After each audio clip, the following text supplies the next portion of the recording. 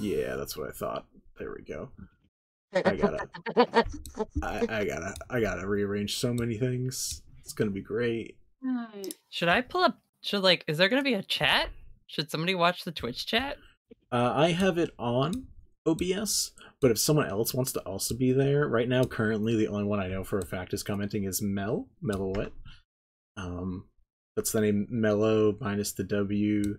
You had like etiquette, and then there is a underscore at the end because someone else took her name on OBS, and she is still salty about it. And I have heard her say that so many times that I can now spout that off without needing to read it. Cool. Alright, we're gonna keep it very plain for this. We have no name plates because I didn't have time to make them because no one sent me artwork. So there's no tokens. Making it right now, I am so sorry. No I was busy. It's not your fault. Literally, I asked everyone to send me a piece of artwork to make their tokens for, and no one sent me anything. But don't you have Did you send it in Messenger? Two of you talked at once, so I didn't. Go ahead, Leo. Did you send it in Messenger? Because I would not have seen it. Potentially, I have no idea. I'm gonna still send guilt to all of you guys. Do you want it now? It doesn't help now. I'm not gonna make tokens while I'm trying to also DM this shit. To be fair, I'm I don't art. So either A, I would need someone to design one for me, or B, you just get a really crappy image that I pull off the internet. I'll get to it. I had 2 events in 2 weekends. We don't steal internet art for streams, because that's how we get in trouble. As what happened in many a D&D community member recently, so we're not going to do that, for one. 2, I would have sent everyone like a doll creator. The only person who I know we probably couldn't have really made would have been Deh-nys. He's the only one who I'm like, don't think we can recreate him on anything. Sorry. If someone wants to, if someone with far more artistic talent than me wants to draw Eevee, I will happily, for a token, I will happily throw money at them. Yeah, that's already being done. I'm paying Natalie to make Fire Arc art, but that is something that, again, doesn't matter. Either way. I sent the sketch, didn't I? I'll send it again. Don't think so. Either way. Hi, people who are potentially watching us. This is the way we talk, and I'm so sorry it took us 20 minutes to just say hi to you guys. But this is probably what you can expect. Welcome. There is no symbols and no special stuff because we are waiting a bit to get all of that together. There will be nameplates, tokens, and probably some fanciful accoutrement in the future. For now, for this session 0, there's not even closed captions, so sorry about that. We'll try harder next time. This is the group for the Fire Arc, also known as Team Blaster. We're going to go around the circle, let everyone introduce themselves, their names, pronouns. You guys can introduce your characters too if you want, and then also where people could find you for anything in particular. So if you do cosplay, artwork, other things, shout yourself out. Do you want to do shoutouts at the end, Vinny? Just so they're not getting like a wall of 15 minutes of us talking about ourselves? No, but I mean, you can easily quickly just say like where it is people can find you. You don't have to give all the details at the end. People can do longer shoutouts as needed. But quickly, I'm Vinny or Vander, he, him pronouns. I am the DM, and I play everybody that these people aren't playing. Basically, that's the easiest way to sum it up right here and right now. I play the gods, I play the mortals, and everything else in between. To my left, we have Alex. That's me. Oh, hi. Look at that. I'm on the left. Hi, I'm Alex. I play Sir Dennis Quail, a very eclectic Kenku, which I do not wish to explain. And my pronouns are he, him, and I was introduced because of that person, and I'm happy to be here. I'm pretty sure you just pointed into the void of nothing, but that's fine. No, I'm looking at the thing. Or I don't know. It's great. Alright, so right above Alex, we have... Me? Yes. Lady Bunch. Hi, I'm Lark. My pronouns are she, her. And I play Malen the wizard with the big hat. Those are the big details that we have. Going up from there, we have Ange. I'm Ange. I play Evie, we're gonna say pirate as that's the easiest explanation. Pronouns she, her. I don't even know what else to say, so shrug. It's Monday, guys. We're doing this on a Monday. That was a bad choice. Either way. All the way in the top right. It's my Wednesday. Hi, I'm Leo. I play Gromagul, the half-orc barbarian rogue. And I also have a brown bear named Bear. I should have said Bear is who I played. I that's actually also who I played. have 2 armadillos. Yeah, 2 white dragon armadillos. Correct. What? Snowy boys. Yeah, there's a lot to catch you up on, unfortunately. That's right. We started Jumanji. Natalie. Hi, I'm Natalie. She, her. I play Corinne, the anime character. She has a robotic silver fox companion named Arvin, who I also voice sometimes. Sometimes I give it to Vinny. We share. And yeah, you can find me online as Natalie Fuinia, where I do cosplay and art. And also I have a podcast of my own, The Storyteller Squad. You can check us out. My friends and I play Monster of the Week. Hell yeah.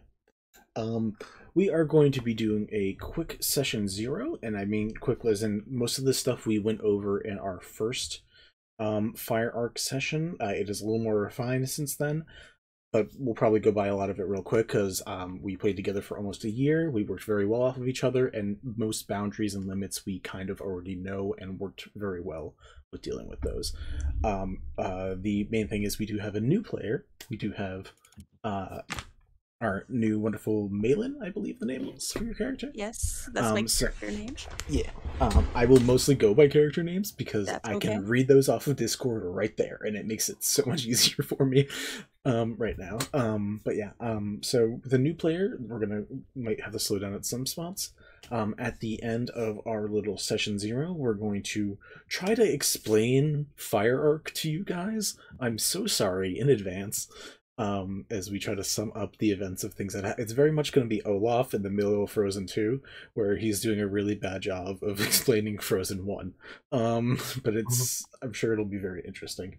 And then we will also be explaining details about the characters, so that way you know them a little better before we jump into the action. We will be building a wizard because, a quick spoiler, the group got really rich.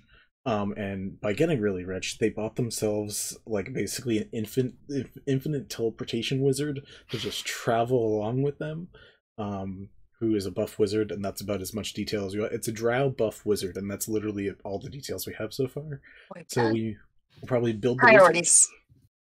wizard. We got them. We got them in spades. And then from there, we will probably do enough role playing to at least make it so that way Malen is joining the group, so we might actually enter the world a little bit for the session 0, maybe not. At the very least, we'll talk out the details that at least sets up session 1, or at the very least gets Malen to be a part of the group. Maybe it's another wizard that y'all hired. Who knows? We don't know. But first and foremost, welcome. Thank you for coming along and hanging out with us. And I hope session 0s don't bore you, because they are important. And hopefully any person that you work with, any person that is trying to lead you through a story, understands that session 0s are important.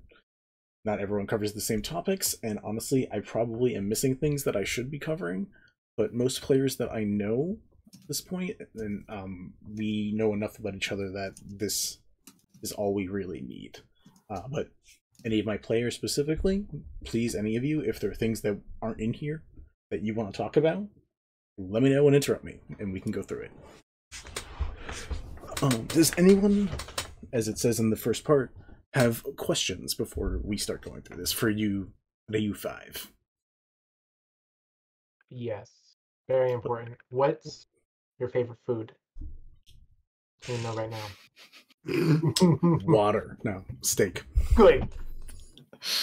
Oh no, you turned that switch in my brain on, Alex. You're welcome. Oh, First God. question. Vinny, where are you from?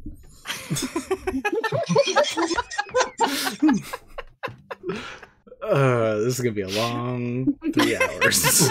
I hear a question. What gives you the right? Jesus Christ? I don't know.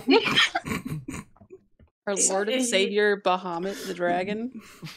So We actually praise I Tiamat suppose around here. I suppose at this That was point, a good answer. I suppose at this point, my question is why? Just why? Ain't nothing but a heart egg. I will tell you why. Ain't nothing but a mistake. And that's about as much as I can probably say on stream before they charge me. God. Monetized. I'm fighting the urge to finish. I'm saving my questions for the end of the song. the end. Alright. Because I know there'll be a lot. Yeah, you're gonna be more than you guys who are watching this. I feel so bad for our newest party member who has to interact with all of these new details that have never existed before today. Sorry. I will roll with the punches as best I can. I appreciate it. So first and foremost, I asked if they had questions. You saw the answers I got. The rest of this is their own fault. So I'm sure it wasn't actually important that we Sure. answer or ask questions in Not a at mature adult way. Not at all. Second thing, group notes. You guys all got sent the doc. There is a group note attachment in there. So in the Sweet Goss, there is also a reheated note section if you want to use it. We have the Roll20 one as well. And we have the whole Discord where you can make a mess of notes. Which we already have. Yeah, make notes wherever you want. It doesn't matter. I just want you to keep some of them, because at some point you guys might want to remember what the actual plot is. We know it takes about halfway through, but who knows? Vinny, you know how chaotic those notes are. You're going to open those notes one day. I'm going to regret it, I know. Yeah. So first, two topics that I usually try to toss out, I mean, we don't like to yuck people's yums around here, but there are certain topics that we try not to hit at all, and we already have some of those on the list. Some are just potential negative topics. These are actually from the last session that I played, or last game I played. This is based from Light Arc stuff. So quickly, just from the five of you, are there any specific negative topics that you don't mind treading near but want to not get too close to? And is there any topics you just want to avoid, not go near at all, or ever deal with? There are two that are already in the topics to avoid, which I think covers most of our issues. Racism and rape. We're just gonna never need to deal with either of those. Yeah, that's fair to me. If you don't mind, like young child abuse is now that I have a little one is very bothering. Yeah, I would agree. Any sort of like child exploitation or abuse is not on the table for me. Don't hurt kids. Yeah. I'm seconding all of that. Gotcha. Cool. We'll add that to the list of do not. Cool. That is something that we did not have before, and I don't think we even actually ever discussed that really during the Fire Arc, and I don't think it ever needed to come up either, but it's nice to know that now, and to have that out now. Cool. Alright. I'll throw out a couple more, just because they've come up a lot in other games, and I kind of agree that, like, we don't need these in-game. Graphic depictions of suicide, not great. Yeah. Jokes about COVID and the pandemic. Yeah. All the other phobias and isms that we don't like. Yeah, this is, I will say this is the good time to lay down any isms or phobia, not isms, any phobias you specifically have. Because I did have a player that had arachnophobia that I never knew about before, which was very good to find out, because then I got to just say, okay, we're never dealing with spiders. So if there's any mild like phobias and stuff that like as an enemy, like might be dealing with enemies or foes, please tell me now so they don't make them appear. Like if you don't like bunnies, I'd rather not make rabbits appear. Besides bunny people that some people date. I'm afraid of Kenku. That is so unfortunate for you, my good sir. On a semi-serious note, not necessarily a phobia, but one thing that does make me squeamish is if we're describing stuff. Like, any kind of torture that involves the eyes, I will get very, very squeamish and visibly uncomfortable. Cool. I usually, when it comes to torture stuff, similar to when you guys dealt with a tortured prisoner, I will tell you like a little bit of the aftermath. I usually try not to give you details while it's going on, because no one needs that. I could do without the torture. Yeah. Like the vague descriptions of gore. vague detailed. descriptions, good. It only ever came up once, and it was one of my closest friends, and he was going through a scene basically like out of a horror movie, which was fine. And then when I reacted, he's like, "What?" I'm like, "It's the eyes, it's a thing." And he's like, "Oh shit, I'm so sorry." Yeah. All right. But it was, but that's fine. Any final ones from anybody? Last one on mine is pregnancy stuff, because I'm not gonna have kids, and I feel like I don't want to speak on that. So yeah, I could agree to that. Cool. Yeah, man, that's shrug. that's it fine. for me. Cool. I think that covers all my stuff. Cool. Anything going once, going twice? And this is a list we can update whenever, so if there's ever a time where you just want to even private message me, guys, just message me. I'll add it to the list, and I will do my best to avoid. Now a bunch of random stuffs. This is just lists of things. Some of this doesn't even apply. I just haven't got to remove some of it. So first thing, level up is milestone based. You guys knew that. That's how you guys leveled up. It was just whenever I felt like it. There's a very good chance you guys don't level up, considering we're playing once a month, but who knows? I might let it whenever you guys really do something big and cool. I mean, we didn't level up when we saved the world, so... Yeah, I know, you like, became... Are we owed one? Billionaires. You know Yeah, what? Sure. that was Listen, I don't That's a care fair about trade-off. it. Listen, That's I a don't fair give a trade-off, shit. Vinny. No, it's you not. Tell you to No, it's level not. up for 1 billion gold. Exactly, yeah. Like I'll keep making these deals if you Natalie! want. PC secrets. Because we are streaming, try to message them to me on Messenger or Discord if you want to keep something private or secretive. That is not something that we can always do. Sometimes you might just have to be like, hey, none of you guys know this, but I need to let you guys know, and we can verbally talk about it on stream. But if you want to, for whatever reason, keep it super duper secret, message me. Unfortunately, while we have Discord open and we're doing video chat, I won't get a message about a Discord message, meaning the only way I will get a message is Messenger or text messages. So I'm not going to get those updates, unfortunately, if you do it on Messenger or on Discord. Yeah. Just an FYI. Player expectations. What are you guys looking for? Story? You guys looking for loot? Loot, I'm sure, is a serious option that you guys all really need to worry about getting those rare magical items now. This is a normal discussion for normal campaign stuff. Since we're only doing once a month, it's harder to have this. I will say you guys can give me any expectations you have, but I will say that the assumed expectation with us playing once a month, you're going to get a little side story that hopefully we don't need to finish next time, but if we do, we will. Small side story of your adventuring around and saving the world. That is most likely what it's going to be. If there are other things you specifically want, if you guys want to lean heavily towards the story and like character interaction, if you guys want to lean heavily more towards the battles and fighting, let me know. I'm 100% here for roleplay and lore and plot. Same. I think we hit a pretty good balance in the like actual fire arc between cool epic combat and like a lot of story. So Cool epic combat is a lot of fun. But it had a point to the story. Combat for the sake of combat is just meh. Agreed. So you guys will be heading to locations where like there are things to fight. The reason you're there is to solve the problems. And more often than not, it's going to be, there's a thing there for you to kill. But there will probably either be puzzles or issues or people or plot along the way. Expect combat. Each session will probably, unfortunately, not unfortunately, most likely have combat. Totally fine with combat. Malen can turn a dude inside out if she has to. Oh no. Oh no. Oh no. Rules debating. I feel like I know the rules, unfortunately, really well at this point for 5e. Just because my head has had to become mush for this stuff. I will still forget things.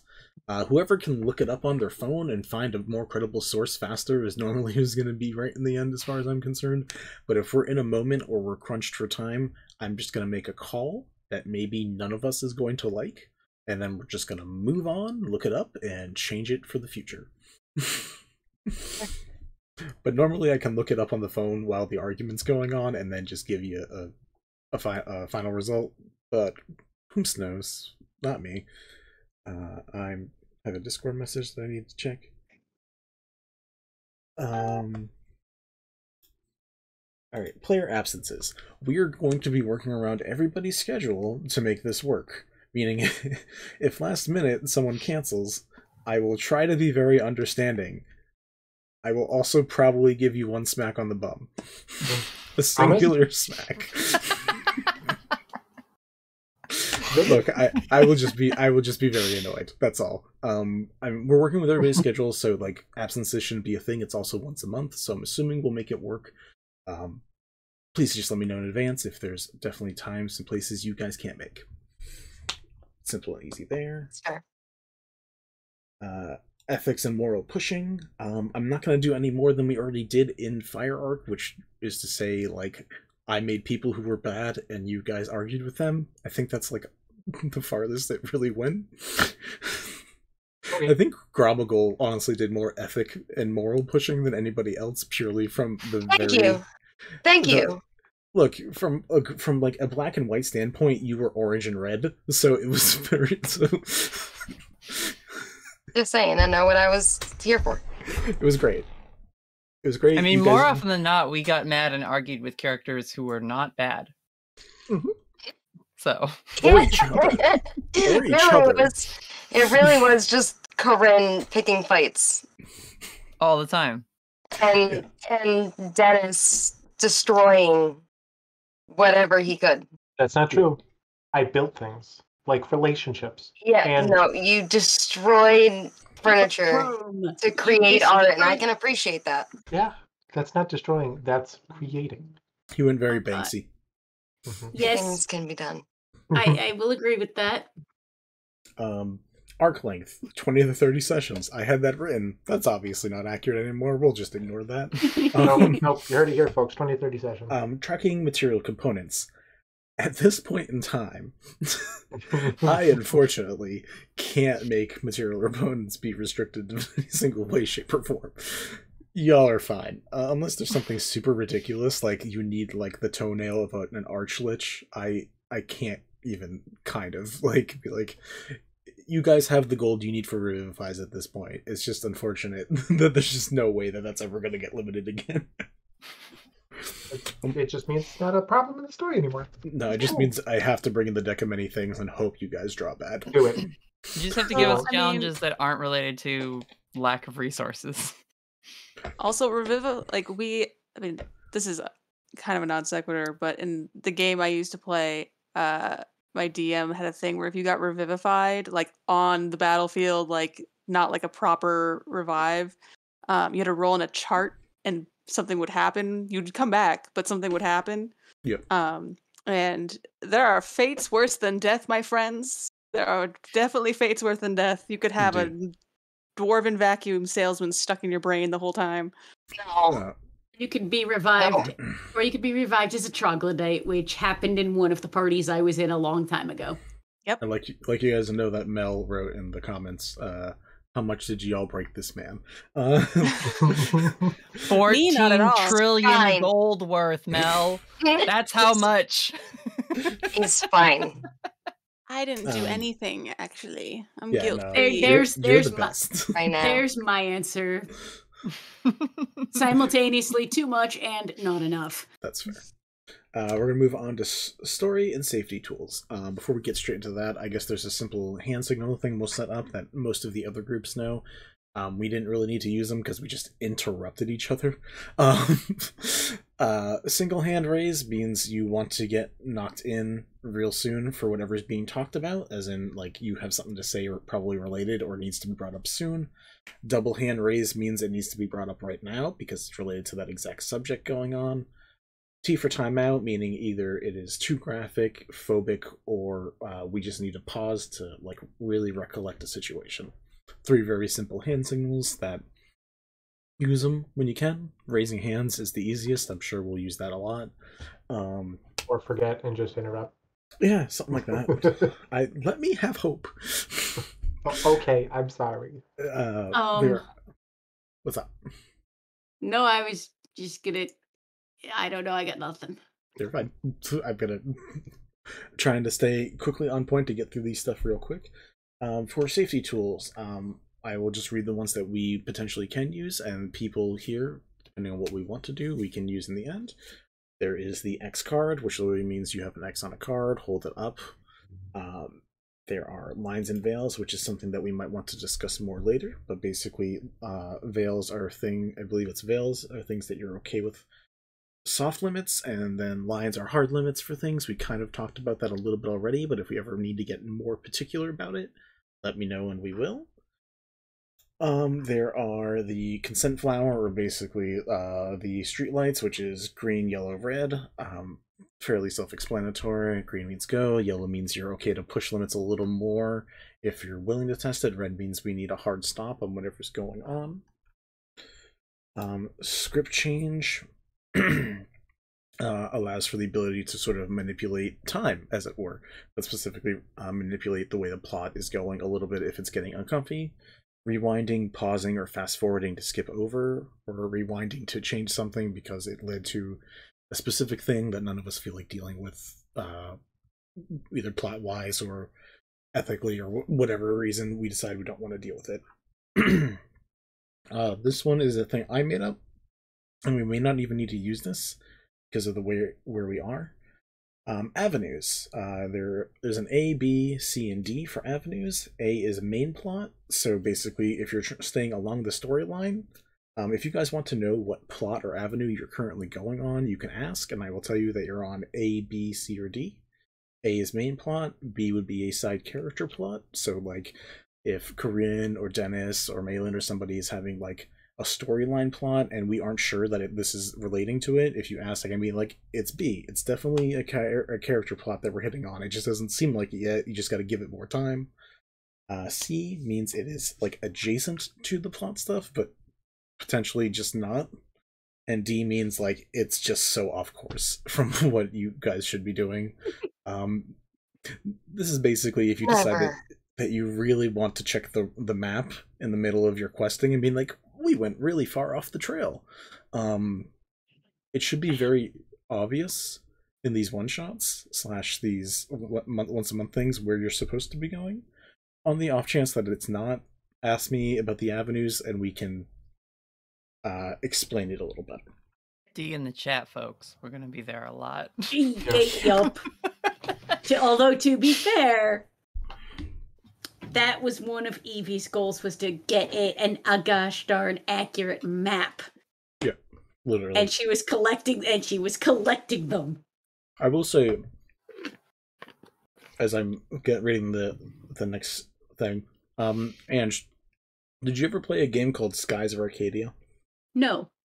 It's for the GameCube. I actually recommend it for any of you guys. It's literally about being sky pirates. It is literally the perfect game to play if you want, like, a good end to what this is probably going to feel like. Oh, yay. So either A, is it, I'll have to look and see if it is available for the Switch. Definitely not. This is an old game. Yeah, or more accurately, the shop to play. Definitely not, but you could try. I'm sure you can find. I'm sure with the system I know that you have at home, you can find a way to play it. I do not have a GameCube.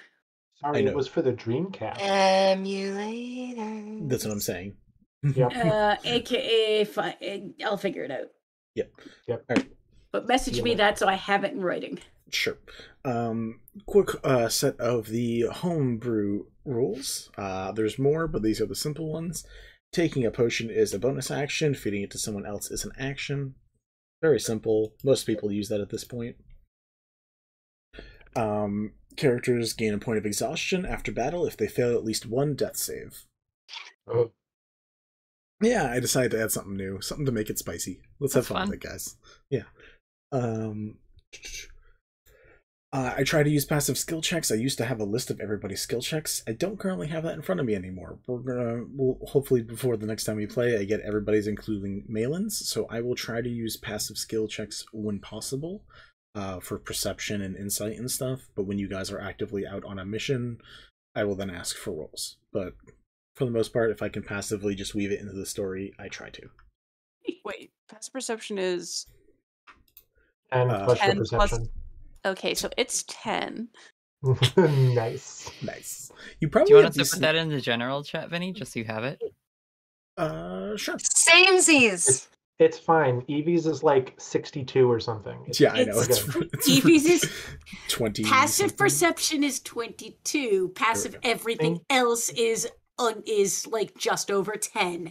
My explanation is that she's too busy reading and like doing magic stuff and just doing like hot girl shit to pay attention to anything else happening around her. I feel that life, girl.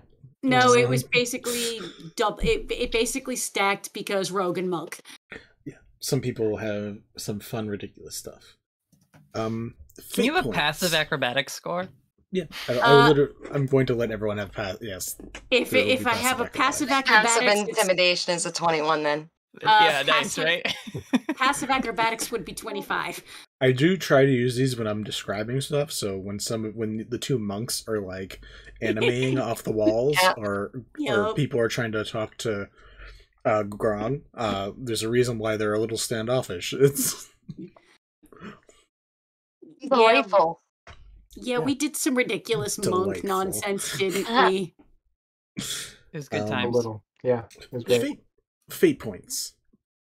This is a new thing I will explain specifically because Malen, I don't believe you were here for fate points, or we had it explained to you at all last time when we had the quick little get together. We do not do inspiration die around here. Well, inspiration for like bards, but not like I give you an inspiration chance. We do what were luck points, and now we are calling fate points, just so there is a different term. They are a set amount of points. I'm gonna give you some at some point because you're new and you're allowed to have some. None of them are. They'll earn them when they want them. You earn them by rolling a crit fail or crit success. Okay. Also, something amusing happens, and I just reward them and feel like it because I'm the DM, and this is the only real thing I control. Because at this point, everyone's too powerful for me to control anything else. All right. You can trade these fate points in.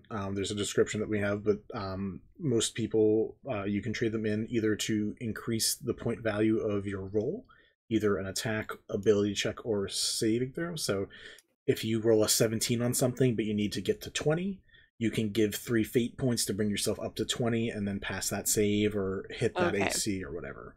That's usually sense. You can use them on yourself at a 1-to-1 trade. You can use them on other people for a 1-to-2 trade, meaning or 2-to-1 trade, where you have to use 2 to effectively affect 1 point.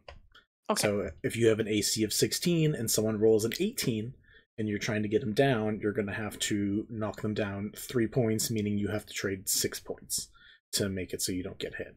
It's a little annoying. It's a little annoying, and in some moments we get real crunchy with it.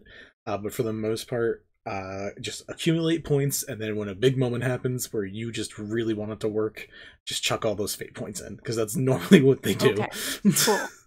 Will do. You being new, you can have 10 fate points. You're welcome to mark that off wherever you want.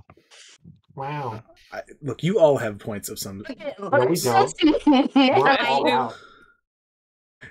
Whatever. Look, you all went into a finale and you came out big from the finale. I didn't use a lot. I don't want to hear about it. We should have had Bear Head collect fate points. That would have been fun.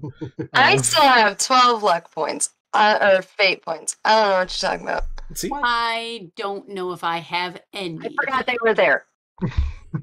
That's fine. That's great. That means you fought without a handicap, which is great. I would not be surprised if I have more than 0, but shrug. That's fair. I have 10. How crazy is that? It's pretty crazy. So special. Welcome, So much. welcome to the chaos that is fire. Spellbook reminders. Ay. This is important for wizards and would-be people who want to learn spells. There's easy ways to look up what it is for normal transferring of spells. The additional homebrew rules that we have is that you can, for other people who may want to learn spells, you can roll an Arcana check, which is DC 10 plus the spell level, to see if you can cast the spell, basically using up that scroll in that moment. So any of you could cast a spell if you're willing to make the Arcana check for it. If you want to write down the spell and learn it, and sacrifice either spells you already have, or key points, or other resources, if those are things that people would want to sacrifice, like bardic inspirations or stuff, you can then trade those resources and make an Arcana check of DC 10 plus twice the spell level to learn the spell. So if you wanted to learn Shield, it's a DC, or if you want to use Shield once, it would be a DC 11 check. If you want to learn the Shield spell, it would be a DC 12 Arcana check. Plus you have to either sacrifice one of your own first level spells, or in Corinne or Evie's case, sacrifice a key point, or in Dennis's case, sacrifice like anything. I don't know. Wait, Like Do you have all spellcasting? Would that be permanent key point or just for the session or for the period key point? To permanently learn a spell, you would have to sacrifice it permanently. So you would lose a key point to Shield is like the one-on-one example, but like, we'd figure out and do the math depending on what the level of whatever it is you're trying to learn. But if, for instance, you wanted to learn the spell Haste EV to like catch up to Corinne, which I think is a level 3 spell, you could potentially sacrifice 3 key points, or maybe like some of your sneak attack damage or something. I would figure out a trade.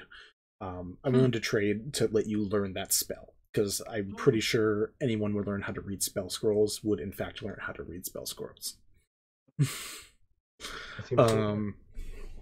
So that's a thing we can cover and go over at different points. This big fuck, this annoying piece of shit stuff right here that had to come into existence thanks to Deh-nys, resuscitation. The revival of a human. I'm a doctor, okay? Yeah. I both love you for this and I hate you for this, because it made me have to come up with a very fun homebrew mechanic, but one that you broke so fucking bad that you auto-succeeded it. It was insanity. Anyways, if you wish to bring a human life back, you can, if it's within, I think, 10 minutes before they've passed, or after they have passed. And you have to make 10 rounds of medicine checks. The DC starts at 25, and every time they're in, it raises up 1. So basically you have to make 5 checks in a row from DC 25 to DC 29 to bring someone back using just medicinal skills. Literally shouldn't be very possible for most people. Deh-nys is broken. We're just gonna leave it at that. Deh-nys did it and did 6 checks and auto passed it with 3 rolls, and then an inspiration and then a help action. It was bullshit. It was great. Sometimes you just gotta cheat death, Yeah. Just spit right in its face. Sometimes your character is a doctor, and why do I feel like at some point you can't this tell them party's no, gonna Vinny. have a Final Destination-esque arc where it's death itself is I fucking had enough of you guys. I've been thinking about pulling a Kravitz out, but I just don't want to, because someone's gonna be like, wow, he's hot, and then we're gonna have to deal with that, and I don't feel like Probably true. And let's be honest, if Death showed up, I would just be like, hey, do you need another follower? And then I'll learn how to be a death mage. Oh God. I hate it. I love it, but I hate it. Oh God, why? There's actually more stuff here because I've made a lot more things since here. If anyone decides they want to use nets, I have changed the way nets work a bit because they made it so nets suck, but nets are actually very useful. If anyone decides they want to use nets, let me know. There are new statistics for it. It's literally on the sheet.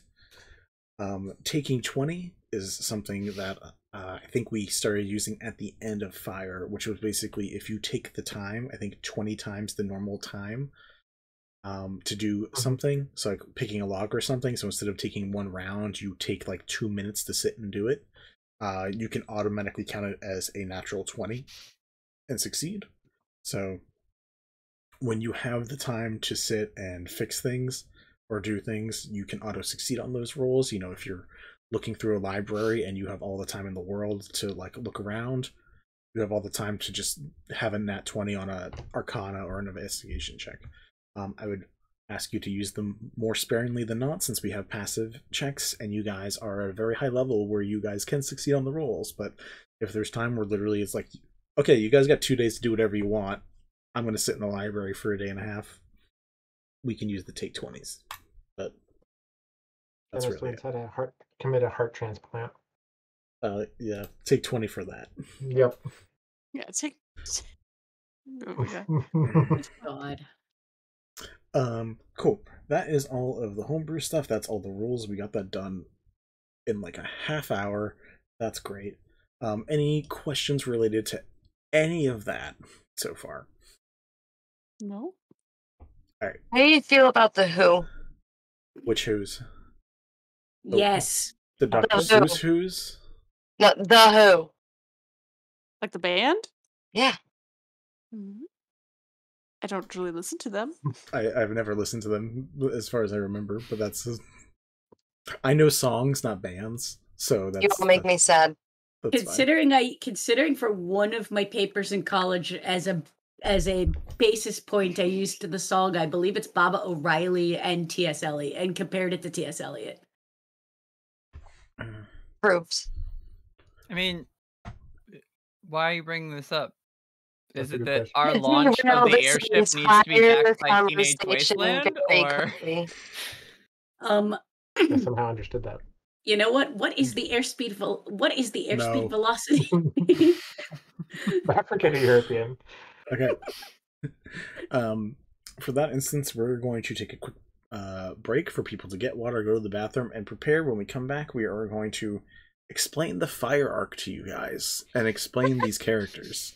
That's the rest of this. That's the rest of this session. We'll be right back. It's gonna be. She and Helith have been talking about traveling around so that Lyra can build up her seed collection because she really wants to collect more. Mel. Mel. That's not what we mean. There was a pause, okay? In my defense, there was a pause. Whatever you... My grandfather loves boxed wine, so maybe this is actually a good thing. What's up, Aasimar? Something that is at least older than 15 years. In a box? In a box. Do boxes live that long? No, absolutely not. I just This enjoy the phrase these conversation. boxes live that long. This conversation. Emphasis on live. This is how I die, folks. Goodbye. Baby. And then everything goes to shit. So Sid, who has been raising... Sorry. That was the best thing I've seen all day, sorry. Oh, I heard a thunk that was definitely not part of the routine, turned around, and someone let the body hit the floor. I don't know who.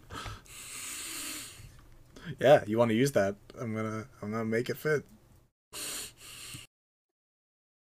I'm gonna be like, It doesn't matter. You've been gone for 6 months. You didn't say a word. That's not that long.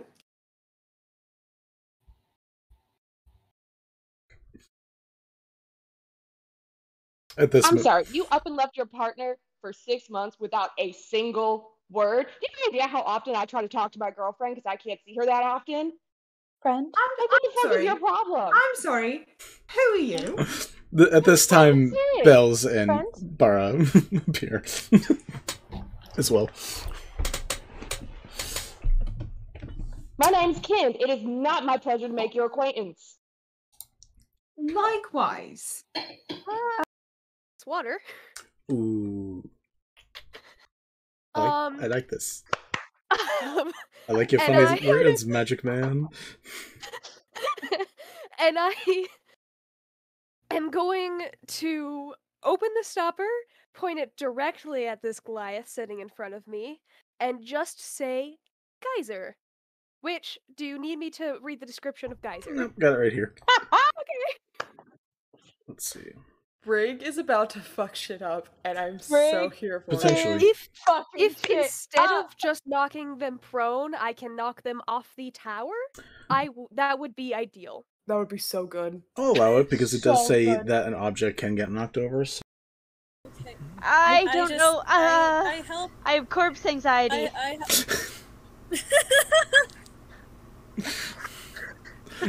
I want a shirt that says corpse anxiety. I have corpse anxiety. And maybe you guys are able to stealth around in the zoo. The animals are helping you. They don't know what you're doing, but they like go in front of you when the time is right. Help.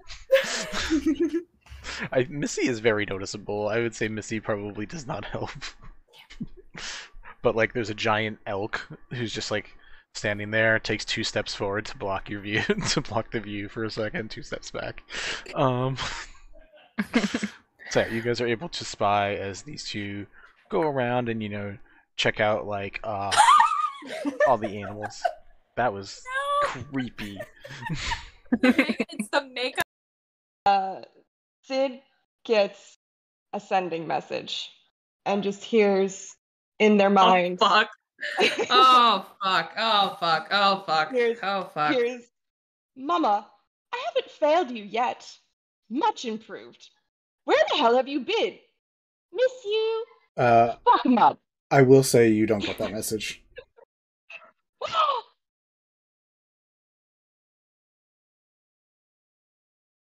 What?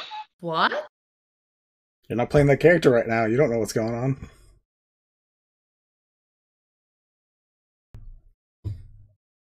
Sid, you have a nice daydream about a message from Maybe.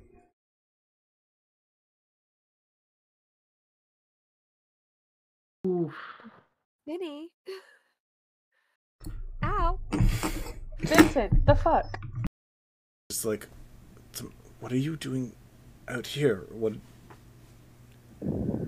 I work in this town, darling. I don't understand why you're so confused about why I Dead exist body? in this area. Dead body. And Reverb's I just have like, friends. I don't understand how to explain to you that I have a life separate from you. Okay? Thanks. don't have to do this right now. I mean, why not? Why not do it right now? You seem more than happy to embarrass me in front of any other people. You do it at my work constantly. You watch Mogan be like, okay, if this is going to be a piss party, can you two take it about 20 feet that way while I talk it to these people? No, I'm truly not interested. Everybody is aware of our relationship, and I am not interested in further pursuing it. Edric gets, like, red-faced as Mogan just, like, okay, just come. Can I have my ring back? I think it's your turn. Ooh. I decide what they're gonna do. That's a 3. Are they still holding Kind? Yeah. They're gonna just. Where's your hand? This one. They're gonna just grab the finger and just put it on.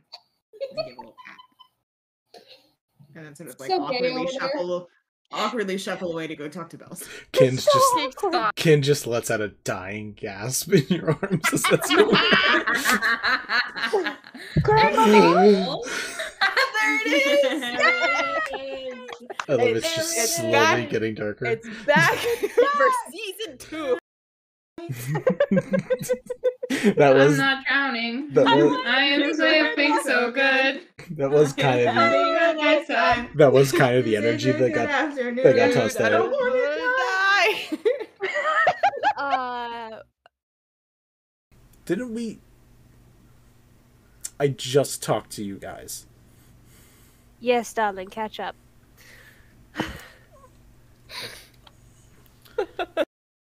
Not sure what would happen if I did that. I'm also scared to know what would happen if we took the flower. Do it. This is not Ethel speaking.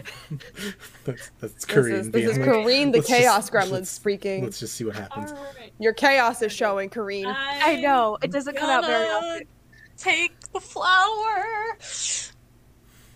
What? I'm gonna take the flower. Alright. We're gonna end up dead. You have the find flower. You watch as the body begins to decompose at a much quicker rate. Oh Put it shit! I put it back. You can put it. So she comes out of the temporary hit points and just kind of collapses in on a cloud of darkness, and out from the cloud comes Lyra with her skull mask on and one yellow eye just glowing, and she is crackling in spore energy. She's still got the veins and everything, but she's raving and she is ready to go. She's got no scratches, nothing. Fuck it up. Nice. Fuck it up. Hey, baby girl. My puppy is bothering me. Oh, sorry. I thought you were talking to me. No, we don't do pet names on stream. That's not the worst thing that's been done in the last 10 minutes. It's I don't truly hear not. I don't know. I'm just gonna make faces anyway. What do you want from me? It's very reaction. This thing has exactly like 8. Cheers. Cheers to that. Cheers to that shit. All right. Are you guys drinking? One of you is the red character, the other is the blue character. Okay. Not on purpose. Darn it. I call just like bullshit. cherry and they like blue raspberry. All right, red character and is blue so character. It's fine. Accurate. It matches your classes too. I know! Necromancer and Paladin, even though you're a barbarian right now, I don't care. That's what I'm getting at. I know the others are at the door. I'm gonna say it quiet enough that they can't hear me say her name. Mhm. And I'm just gonna say, Irona, I'll be here to help you. We got this mess started, and I'll help you get out of it too.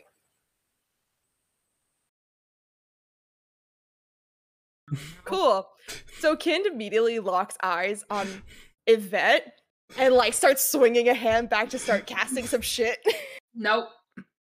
That also gets fucked. No. Bells is gonna jump in between. Wizard duel. Anyways. No, this is the real one. This one's my fiance. They just saved you. They just saved you. I just healed your ass. I'll take it back. All right. Bells is fluttering in the air in between Kind and Yvette. Okay. She kind of just processes for a second and she just goes, "This ass is reserved. Thank you very much," and just gets up and starts dusting herself off. Amen. Matt. What's the Lord's Prayer? How does it start? I don't know, but I'll make one our up. DM who art in heaven, who art in crit roll. Our DM who are in Cali. In crit roll land. 19. Thy wisdom come, thy perception be done. Everyone can write that up for a minute. I make up a whole Matt Mercer prayer. on Earth as it is in Alexandria. And Alexandria. give us this day Wait, our where are we? Where we're our daily crits. Daily crits. Anyways. Alright, I rolled a 19. What's a 19? You just not to Scanlan and Lee. A 19. Maybe it's still scowling. It slowly fades. Still disapproving, but no more. And maybe you guys are able to stealth around in the zoo. The animals are helping you. They don't know what you're doing, but they like go in front of you when the time is right. Help. Missy is very noticeable. I would say Missy probably does not help. But like there's a giant elk who's just like standing there, takes 2 steps forward to block your view, to block the view for a second, 2 steps back. So yeah, you guys are able to spy as these two go around and, you know, check out like all the animals. That was creepy. It's the makeup. Cheers. Cheers. to that. Cheers to that shit. All right. Are you guys drink? One of you is the red character, the other is the blue character. Okay. Not on purpose. Darn it. I call just like bullshit. cherry and they like blue raspberry. All right, red character and is blue silly character. it is. It's fine. Accurate. It matches your classes too. I know! Necromancer and Paladin, even though you're a barbarian right now, I don't care. That's what I'm getting at. It doesn't matter. You've been gone for 6 months. You didn't say a word. That's not long.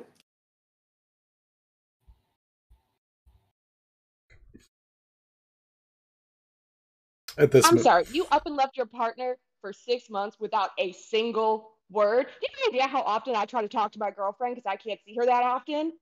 Friend? Like, what the fuck is your problem? I'm sorry. Who are you?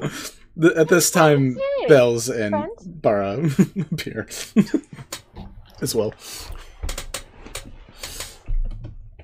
My name's Kend. It is not my pleasure to make your acquaintance. Likewise. Google Meets. Okay. Hello. We are back, y'all. Sorry for that extended break. So long of like 30 seconds. 4 years. That was a noise. Did you say 4 years? Yes. Okay. My brain did not process it at first. It was just 4 years. Cool. Now we're in the part of the journey. Bless you. Thank you. Where everyone introduces their character and explains it a little bit to you, so you know who they are, whomst they are. Next time there will be artwork and accompanying nameplates, so like it's easier to tell. But at the very least, you can get a description of what bit of their backstory and a little bit of the journey they've been on so far.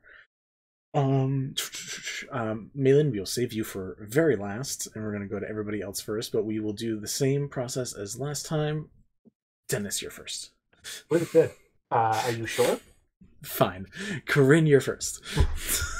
I'm first? Mm-hmm. Oh, God. You're the quickest. Highest initiative. You gotta go first. Okay. Yeah, no, that's fair. Let's see. Corinne, she's kind of tall, I think we said. Let me check her bio stats on the sheet. Corinne is 5'10". She is very like athletically built. She has sort of grayish but with like a purplish pink tinge to her hair, sort of silvery. Her skin is sort of a warm bronzy color with white tattoos that run in geometric patterns all over her. And she has like amber eyes with a little bit of like violet flecked within them and some gold. And she wears pretty like I don't know, her outfits I always draw as like a mix of sci-fi and fantasy, because that's my jam. Yep.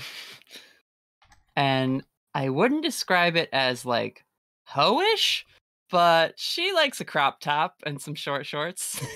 Respect. So, what's her name? Gotta flaunt it. What's her name from? What's her name from Fairy Tale? Oh God, I haven't read that in forever. Lucy? But yeah, partly she dresses that way because her tattoos need to be recharged with sunlight, and so it's just easier if she can like lose a vest and her little like skirt wrap thing and be pretty much ready to go for her morning meditation. She is she's an Aasimar. I don't think we have to keep that secret. She is a monk of the Sun Soul and a light cleric. And what else do you want besides physical stuff, Vinny? You worship Helm. That's a big thing. Yep, like her Helm whole is her deal. deity. She comes from a monastery where all of the,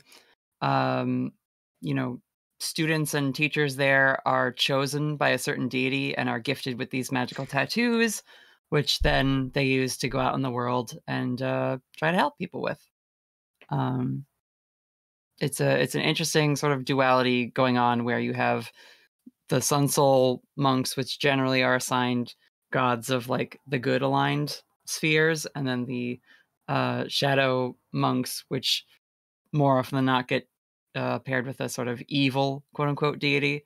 But the monks themselves are taught to like resist the pull of evil and use that as a way to like recognize evil in the world in order to prevent it and turn folks away from that path. And yeah, personality-wise, she is just a shonen anime protagonist. She wants to be the best. She got to go fast. If you're bad, she will punch you. Sometimes it's slightly annoying. She will punch you. If you challenge her to a fight, she will punch you. And in all of these cases, sometimes that fist is glowing with a bunch of radiant electricity and energy and stuff. As I mentioned in the intro, she's got a new companion.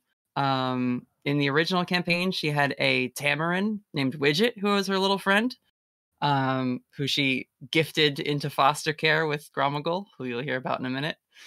And her new companion is Arvin, what Vinny calls a fauna forged, because it's a homebrew item, basically a little robotic animal companion that can take the form of a weapon, armor, and a familiar. And Arvin is super smart. She's way smarter than Corinne, and what a blessing it is to have that character now on my shoulder at all times. Yeah, she's very fun. Sometimes we play her sort of like Tony Stark's like Friday voice armor. Sometimes we play it as like just like a very smart sidekick, but it's a very fun little addition for when you appear someplace and it's like, you should have knowledge of this. Well, guess what? Arvin has the knowledge. Arvin has knowledge. Corinne's impulse control is non-existent, but she has a really big heart, and I like playing a chaotic character who is just like wants to do so much good and is very impatient about doing that. that was actually a single sentence sum up of what she is. That's great. Yeah. So that's enough for me. Somebody else talk. Right. We're gonna just go counterclockwise now. So I'm gonna bring it up for Gromagul and Bear. All right, and Bear, and Armadillos, and now Widget. Yep, I play Gromagul, who is a half-orc barbarian rogue, specifically a barbarian of the Bear Totem. I traded all of my money, like pre-game money, and magical items to have this brown bear who is souped up and the best of boys. And yeah, he has one goal in his entire life, and that is to preserve all of the nature that exists right now, and to crush anything that gets in his way of that. And recently, in the previous campaign, acquired a Warlock patron, a dragon who does not get along with my friend Corinne. But he helped us save a bunch of animals from a fiery explosion. For that, I am grateful and will continue to help him and his peoples. Bear is just as much of a eco-enthusiast. I don't think that's the word we use. That is not the word we used. The word we use. That's the word I'm using right now. I don't think that word means what you think it means. It's fine. We can retcon it later. It's fine. It's fine. Bear is as much of an enthusiast as Gromagul, and Possibly more so. He carries all of the money. And this is a good segue into who's up next? Is it Evie or Dennis? Evie. It's Evie. Okay, never mind. It's not a good segue. It's a bad segue. It's Evie. It's a bad segue. He's a singer in a band. To be fair, I think almost everyone joined that. Everyone's in the band, right? Except Evie. That's the Except point. Evie, which is the great part. He's our manager. That like from Metalocalypse. Yes. Evie is a Eladrin elf. But unlike most Eladrin, does not keep up with the appearance. She could care less. The standard elven features, the skin, think some level of Legolas from Lord of the Rings, except not nearly as clean and pretty. Almost equal parts monk and rogue. For the monk portion, spent time in the Temple of the Four Elements. So while Kirin has a god, Evie kind of not so much, and kind of took the more spiritual aspects of it, and doesn't necessarily have a patron god or anything other than like the elements themselves. And Evie also spent a lot of time on a pirate ship, and I'm not sure what else. Really, what else? No, Evie's big thing, after spending time at the temple, her big thing is everybody gets a chance at redemption. So if there is a fight and we can resolve it with nobody dying, she does not want to see people die. And she's tall as heck. Yep. Standard elf. Well, you also got an enhancement. You got for height, enlarged. Oh, and then that's you also right. but then you got a reduction in height, and then you got another enhancement in height. She's fucking tall. Basically, Evie, I forgot about that because that was a thing where I picked a keyword and it didn't match at all. But Evie is larger than a normal elf, but it doesn't matter because it doesn't really affect too much anyways. It does not affect her ability to backflip off of literally anything, including the rigging of said pirate ship. Yeah, which you do with relative ease at this point anyways. Damn it. Yeah, Evie is our we had 2 monks from very different temples, which was very fun. Seeing how their different ideals interacted sometimes. From Evie, we're going to go down to the most normal of them all, Deh-nys. Yep. Our casual Kenku in a suit. Yeah. Deh-nys is just a regular everyday Kenku. I mean, he's done nothing impressive entirely in his life. Absolutely. I'm calling shenanigans right there. Should I? Okay. So Deh-nys is complicated. He is a doctor. He was for a period of time of his life, a trapeze artist. He learned how to be a wizard. He got bard lessons from some spooky angelic monster. He's patrons with an elder elemental princess and a big firebird. He's complicated. He was at one point recently knighted, became a sir, big paladin order, and his most recent achievement was while Arvin was being created, took the first steps to become a artificer, and then attempted to create his own Arvin, which was a monstrosity. That was just a weird umbrella telescope monster. That was his 7th class out of 14. Forgot the ghost barber. Oh yeah, that's right. He became a ghost barber. You gained a lot of weird skills in a very short amount of time. His ghost barbership was probably the most key skill he has learned through the entire campaign. It really was. It was. It was important. I mean, past that, he's just a normal, regular, everyday Kenku. He intentionally blew us up outside of that when we already fixed, had the solution. Yep, that's true. On his off times, he likes hanging out with his figurines of Wondrous Power, which are the Golden Lions. During the campaign, he had one for every day of the week. Only one of them was a set. That was the weekend, naturally.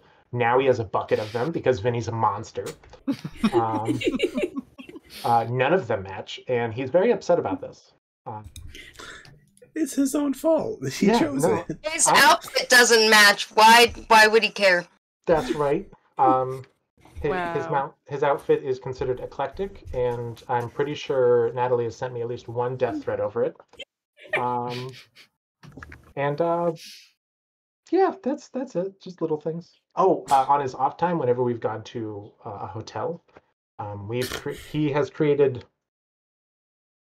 You called them installations, Vinny. That's the best way to put them. Installations is what they pillows. It's art. I'm proud of it. Thanks. Dennis has a complete disregard for hotel staff. Yeah, at all. He's tossing a link up into the chat. Just on it. That is our Discord. So if you ever did want to chat with us, hang out with us, and stuff. And meet up with other community members, that is a good place to do it. That is just a quick spotlight of that before we move on to our newest member of the crew, Malen. Hello. Malen, share whatever you wish to share about yourself. Malen is a human wizard. She stands probably about 5'10", but is about I want to say 6'7" with this giant hat. Her outfit is very Elden Ring from Softy, because that is my brain rot currently. She's got some robes, dress kind of thing. Her hair is dark or a mousy brown with the very e-girl blonde in the front, and then there's some blonde streaks that go through her two little braids that she has. I say too little, they're very long. And yeah, she is spent most of her life studying magic with her dad, and now that he's off doing retirement stuff, she's off trying to make the biggest ever library of magical knowledge that there ever was. A solid goal. We have yet to figure out how Malen meets up with the rest of the group as a new arrival. But considering we are already having you pay for another wizard, you probably could have just paid for a bunch of wizards. And Malen just happened to be one y'all enjoyed very much. We had discussed a potential way to meet them. I don't remember it. I've had a very long week. She was selling lemonade for spell scrolls, and we said, "Oh, no." And adopted them, and basically were like, "You want spell scrolls? Yeah, whatever you want," and bought them every spell scroll in the book. The more likely reason, the way you guys met Malen, was she was running from the cops. She was feeling some shit. Suddenly, she had asked nicely, and they said no, and she said okay. So you probably hide behind this giant brown bear and then just follow the monks grabbed her and ran. It's running with a very small half orc. Yep. Dennis just stayed behind and started talking to the cops and beat them up, or just beat up the cop. Okay. Or just bottom stuff. I don't know. We have a lot of money. Malen running from the cops gets kidnapped. Now the cops are like, is this a kidnapping and also a theft? I'm confused.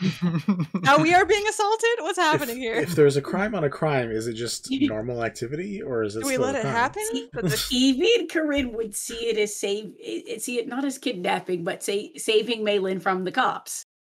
Well, we would do it the same way that Team Avatar would do it. If Bear likes you, you're in. Yep. See, Evie might think it was saving Malen from the cops. Corinne would pay the cops for whatever Malen took and then give you a stern talking to, but then be like, all right, now let's go on an adventure. And Malen, like, in one ear, out the other, like, yeah, sure, totally.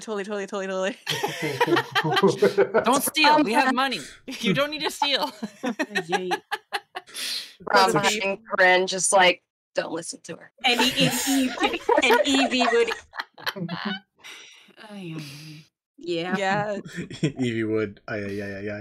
Evie would just roll her eyes that they do not steal because that's kind of part of her upbringing, or part of her background, even if it's not necessary. Come on, guys, this is my whole thing. All right. Don't care. All characters are relatively established at this point. Malen, you get to sit back and relax, because now it's the job of these four to tell me the story of Fire Arc. I think we'll remember the plot this time. It all started. No, it won't. It's gonna be real bad. With a concert. Yep. It started with the Started concert. with a protest. You were at Kalen's Cove. Opening. Scene begins. Kalen's Cove. I kind of hate those of you who started the music comments, because now my brain went, that's great, it starts with an earthquake. Nice. Yep. So yes, I was protesting with Bear outside of this. What was that? A ritzy casino? Yep. Yep. My ship where it was snowing in a place in a time where it wasn't supposed to be snowing. So you know. Yeah, it was midsummer in the tropics and there was snow outside. Yeah, it was a little weird. There's a problem. And my pirate ship's crew was there on a much needed break from work, and most of them were off basically spending all of their hard-earned pay at the casino. Yep. But Evie kind of was just like, chilling. no, just kind of chilling, making sure nobody got into any trouble. But of course, trouble found us. I believe Deh-nys and Corinne were part of the Poison Minstrels band playing at this casino during that, fortuitous night. With Bear. Bear was, I believe, the lead singer. Bear became the lead singer, or was? Oh yes. You ran into Bear. Yep. Oh, who's an old friend of Dennis's? Yeah, because we were asked to step inside because we were scaring the people outside. And either you saw Bear or Bear saw you and just ran over to each other, and I was like, take a break, it's fine. And he looked at me. I looked at him. Anyways, yeah. And then, middle of the night, during all these activities, some people got under attack, assassinated by members of the Undertow. A group that you guys ended up running into like 4 different times. And that was the first instance of how much speed can a monk cover in one round? Yeah, with both of you guys trying to push those limits to the max, which you definitely did. You had a flying warlock at that point, which did get was a player that was then at that kitty was dropped. Look at that chubby little fun one. No. I love cats.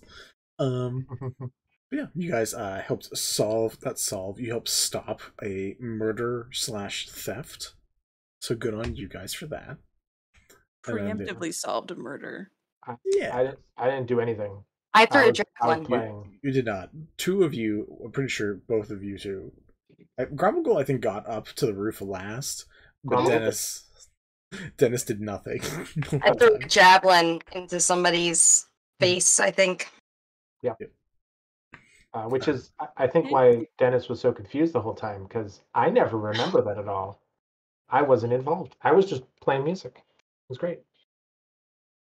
Yeah. True. There was a big news broadcast.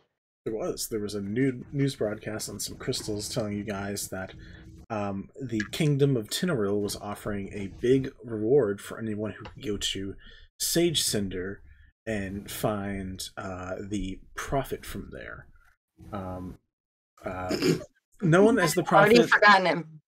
Prophet named Laz. Luz. Nope, it was Laz. That you guys ended up calling Laz. Definitely Laz. That was a mistake. Session 1.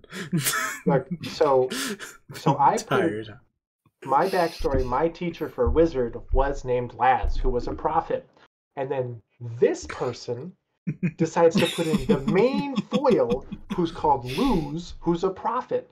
Naturally, Dennis just confuses it and goes, "I know that person. Let's go get him. That's my old friend Laz, who I haven't seen in forever." To be fair, that NPC existed before your character did.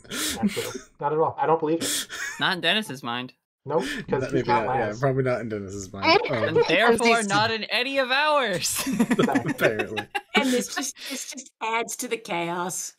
But then you all got onto Evie's captain's ship at that time and sailed away with a couple excursions here and there in between, and eventually got to the wonderful little amusement area known as Morphe's Magical Isle.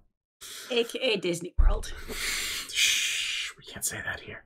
Well, technically, we had an adventure on the ocean before that. You did. You guys did do some things, and you're welcome to talk about that if you'd like. Well, we met a cool fish. Jumped into the owner's house. Nearly killed his dad. That's later. That's No, later, we met a cool fish on the ocean, and then went to like a weird Fish is the reason I got big. Yeah, it was a bunch of pillars in the ocean. Yeah, and, like, a that's how I get maze. the And then we found some ghosts of giants in this like cool giant ritual where Corinne nearly achieved the challenge, but because she's Corinne and eventually ran out of ways to dodge damage, was like, I guess maybe I'm supposed to fight? Punch? Nope, fail.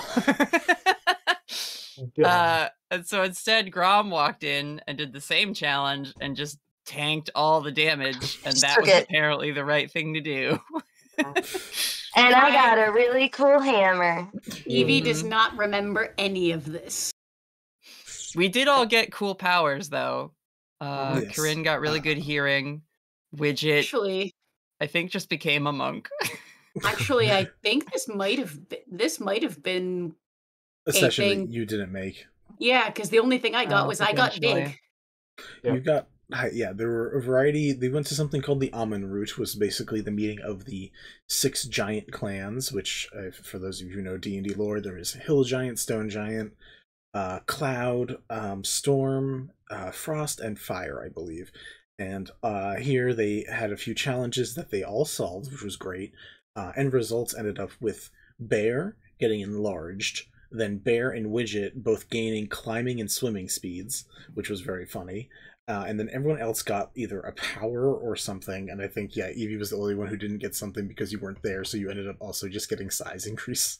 Oh no, you got, one of you got advantage with smell checks, and one of you got advantage with sight checks, with hearing checks. I got the hearing check advantage. And that never came up for me. I got a stealth check in rocky terrain. Right, yeah. Everyone got weird particulars that we made up. And I ended up literally just getting the size boost. Which then got reduced later on, which was also very funny.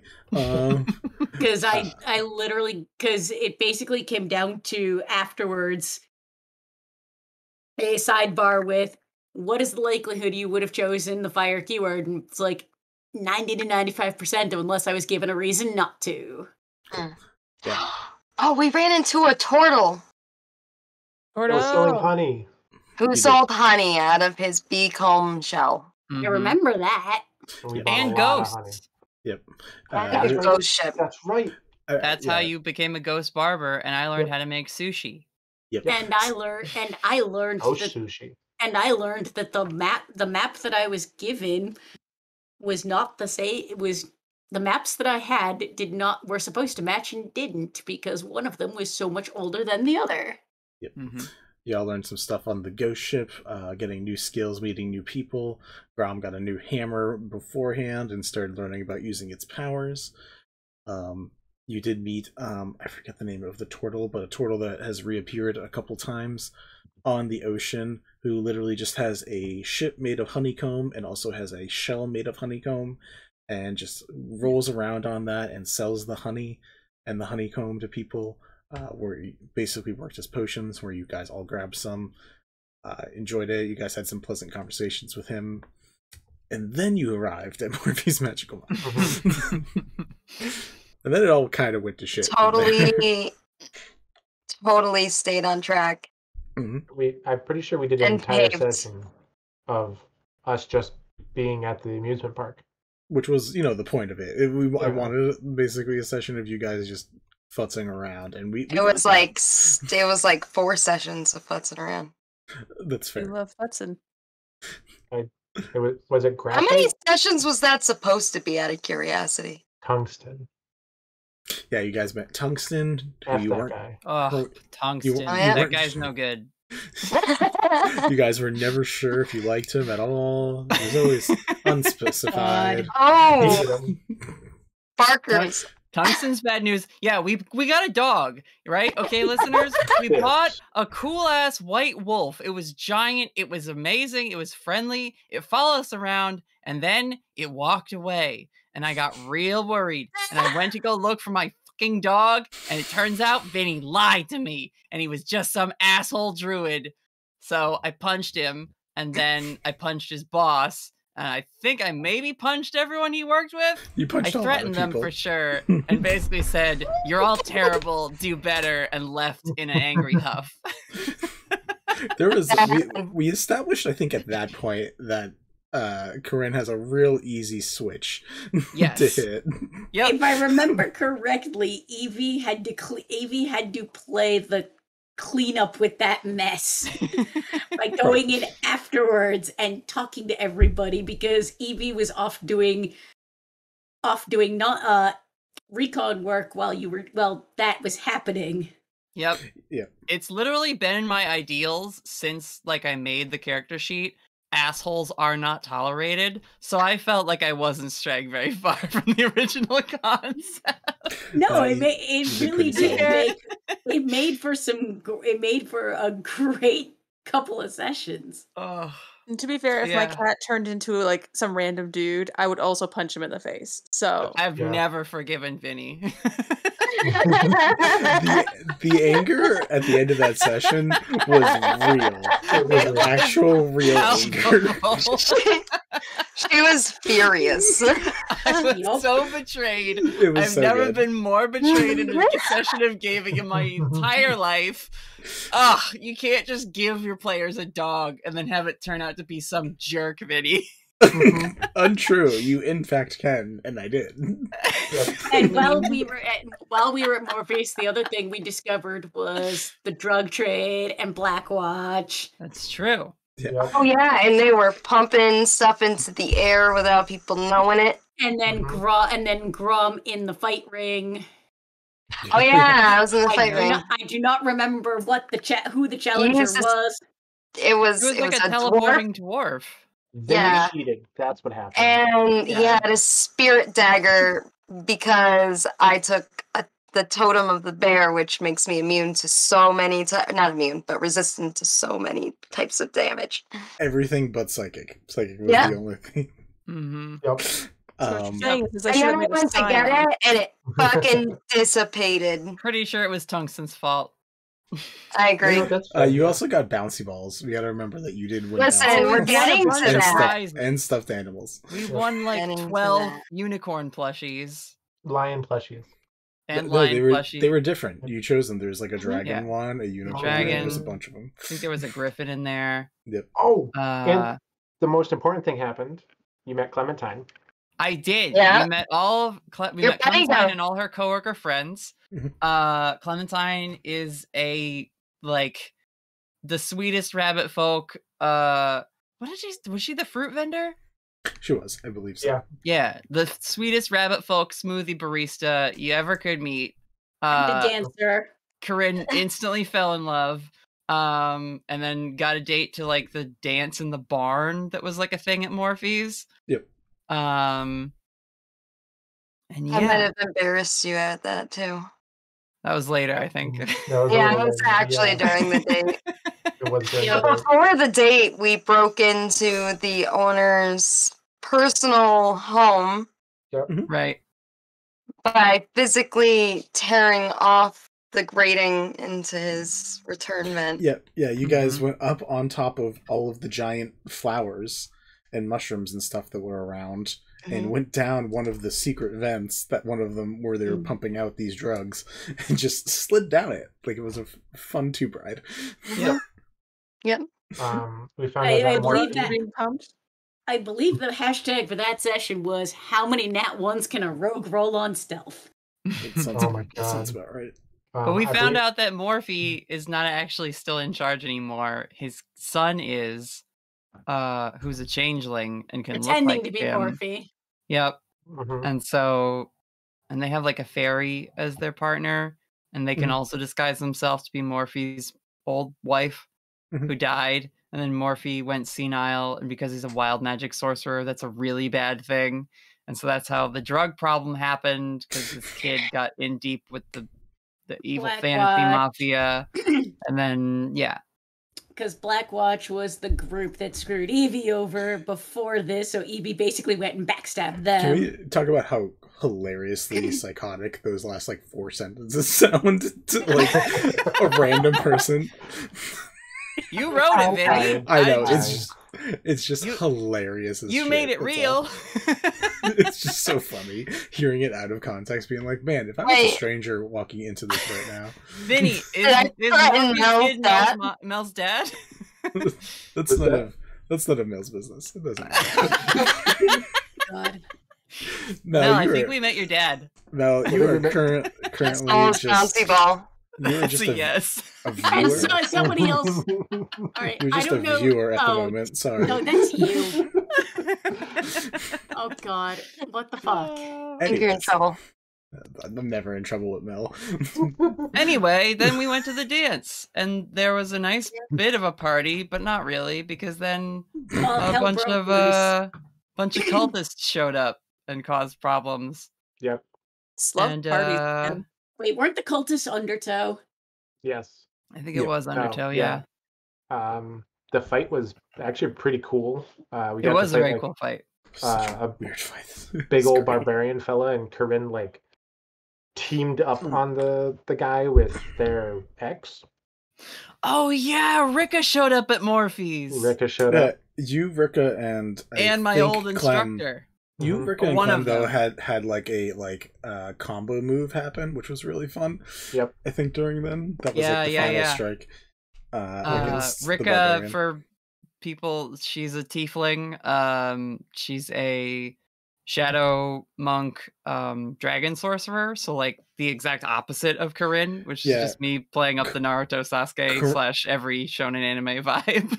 Corinne is a potato, and Rika is the foil. Yep. I see what you did there, and I hate it. You're welcome. Really, what I think it was that Rika is the Sasuke to Corinne's Bakugo. That hurt my brain. Riku Please to don't your say that. Sora. But you know what I mean. Yeah. Yeah, I suppose. Yeah. But anyway, she showed up, and it was awkward because they dated for a while and then realized, nah, we shouldn't do that. Yep. Also, Evie's old instructor Felicity showed up as well. Mm-hmm. Everyone from both of your temples seemed to be here on a different mission than what you guys were originally on. But as you were the only people who, besides like one or two other people that stayed conscious when the entire room was put to sleep, you guys were able to save fake Morphe from being killed. You were able to save random people from being killed. You started waking people up. Basically, you saved the party. Good on you guys. You did a good job. And that's when they gave us a guide. A guide, and when we got our first hotel. That's right. Yep. This was hotel stay number 1, which ended very unfortunately. And for we set pillows on fire. Yeah, the hotel It staff was did our Was that the night I took Clem out to the lake? Yeah. Yes. No, that was the return trip, I think. It was? I think so. I don't remember. I thought the return trip, you messed with me, and I couldn't actually have the date that I had planned with Clem. Yeah. So I think it was after the fight that I Clem and Corinne went out to the lake and kind of danced. Because when the date actually happened, that was later. Yeah. Because Evie ended up interrupting it because our bosses basically mandated our presence. That was date number 2. That was date number 2. Either way, we don't have to get lost in super particulars anyways. After your long rest at the hotel / art installation, you guys set off to go find Sage Cinder through the tangled jungle and the I forget what the name of the desert was actually too. But you go through a jungle and a desert to try to go find Sage Cinder, where you deal with dino friends. Yeah, you can't gloss over that. I made one of my. You're not going to just drive by it. You're not going to drive by this. Oh god! So the jungle was fantastic because we got to meet all the like crazy dragon dinos that Vinny had cooked up, and that's where we got to meet. No, the fun little armadillo, the white dragon armadillos was later. Yeah. But we met like a bunch of like really cool dragon dinosaurs. This was the baby T-Rex. This was the baby T-Rex. Yeah, yep. And look, we came across a mom and a baby red dragon T-Rex, and we didn't succeed at stealth. So what do? The Kenku decides, I'm gonna cast Speak with Animals. I'm gonna go make a friend. And he went and made a friend with the baby T-Rex, and then they beat up his mom, and then some like really rude Velociraptor showed up, and me and the baby T-Rex played tag with them aggressively. And then we picked the mom back up and was like, look. And then we tried to teach her, I think, government stuff or like sociology. You tried to make a carnivore not a carnivore anymore, which Grom, I believe, really did not like you doing. She's a carnivore, and that's what she needs to eat. Well, yeah. Because the stomach's not going to handle the fiber of plant. We can't rehab the entire argument again. Well, hold on. I do want to point out that Corinne, I pretty much want to say soloed that dragon T-Rex. Yes. Because everyone else was either like messing up or trying a different thing or not wanting to engage. How many nat ones? Like, well, full power, I guess. How many nat ones did I roll during that? A lot. A lot. You need new dice. It's where the meme came from. That was roll 20. Thank you very much. Yeah. But yes. But I made a friend, and if I do remember, I tried teaching the mom T-Rex to not be a carnivore, but be a dictator. Didn't work. And then I believe we left the jungle and got out the rest of it pretty safe. And we got to the edge of the desert, and that's where we all remembered we had no fucking clue what the plot was. Yes, but before that, this is an important part of the story, and I don't want to hesitate to indulge in it. But my favorite part about the dinosaur forest was that Vinny gave us this NPC guide who basically said, all right, here's the path. Yep, let's stay on it. And we were like, then what are you here for? Because we wanted to meet all the dinosaurs, and the guide was the entire time going, you guys really shouldn't be doing this. And we're just like, we've got it handled, my guy. We've been off the path the whole time. Why are you here? Go home. You're useless. And that's when this is when I realized that Corinne was very impatient about saving the world. Corinne ran off. Evie basically ran off after you so you didn't get killed. And then the rest of the group followed at like a snail's pace comparatively. But to be fair, I soloed the biggest, baddest thing in the forest, so there was never any danger. It's true. And then But yeah, anyway, we forgot what the plot was. The guide's purpose is to make sure no one poaches or kills the animals. You're telling me you're basically on a safari, and the guy's like, stay on the truck, stay on the road, don't engage with things. And you were like, fuck you, actually, and suplexed the lion, and then ran off into the Sahara on your own. I think we had accurate. That's 100% accurate. That's exactly what happened. 1 part Jurassic Park, 1 part Jumanji. Yep. I respect this. It was wonderful. And then we got to everyone's favorite portion, which was the desert part. The where desert. We all got to deal with riddles and we met the real villain. Yeah, My riddles along the way. patron. The biggest jerk of the campaign. He's lovely. It's absolutely lovely.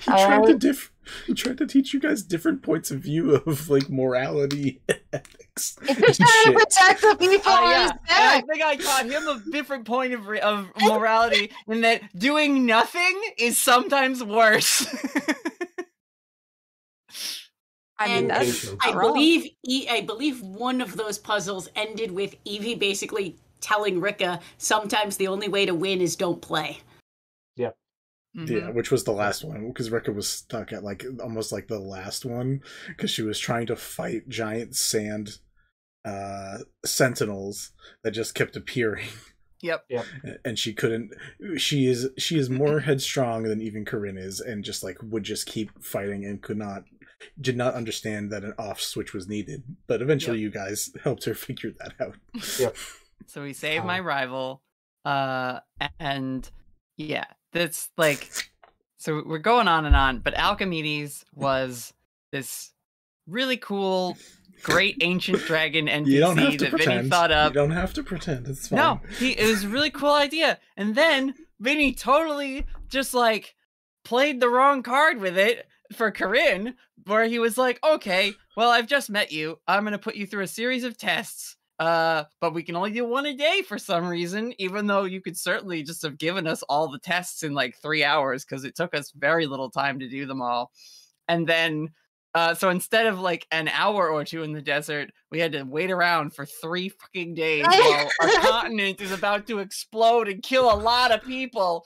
And so Corinne got this real is showing annoyed that at this dragon. the lesson of patience definitely was not the patience learned. has just failed. Yeah, but you know what? You know what's not important in a lesson of patience? When a city is going to be blown to smithereens any moment. We got there in time. It's fine. It's not important. It's that if we had had a few extra days, that might have been great. Trust And me, then there was, Ron and then didn't there really was care about that city. And then there was the tour at the next juncture. We were supposed to take the tour that one of the dragon folk was supposed to take us on, and most of us just didn't bother. We just skipped the tour.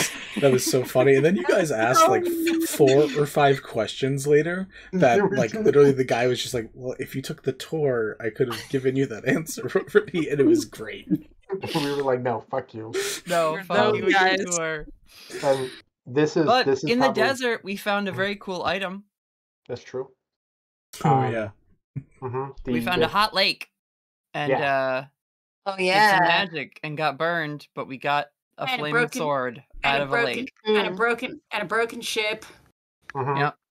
And more disconnected maps to add to Evie's collection. Yep. And this is where the armadillos were. Yep. And the armadillos. And we ended up saving the armadillos. We saved the armadillos. Adopted 2 of them. But the flame sword was broken. They're my friends. Yeah, it was. I don't adopt them. We're friends. It became Dennis's Yule log, right? Yep. It went into my lantern apartment. There was a flame tongue sword that was on the bottom of a lake, keeping it ever boiling. And they found, I forget what the solution was, but you guys figured out the solution to get the sword out. Dennis kept it in his miniature apartment, basically. Which is in his lantern. Yep. I think it was just Dennis leapt in, got really hurt, but had magic to get out quickly, right? Dennis used Armor of Agathis plus resist elements plus the fortress, the Darren's instant fortress, which unstuck it, and then just took it. Yeah. Dennis used a lot of nonsense. Yeah. Dennis used his repertoire of magic because. Yep. Dennis. FYI, in a campaign for anything under level 16, Dan's instant fortress can really break some shit. Mm-hmm. But it got buried in the. But I remember we had an issue where it almost got buried in the sand, Like there was a sandstorm. I think you guys purposefully did that to keep yourself out of the heat. Cool. Mm-hmm.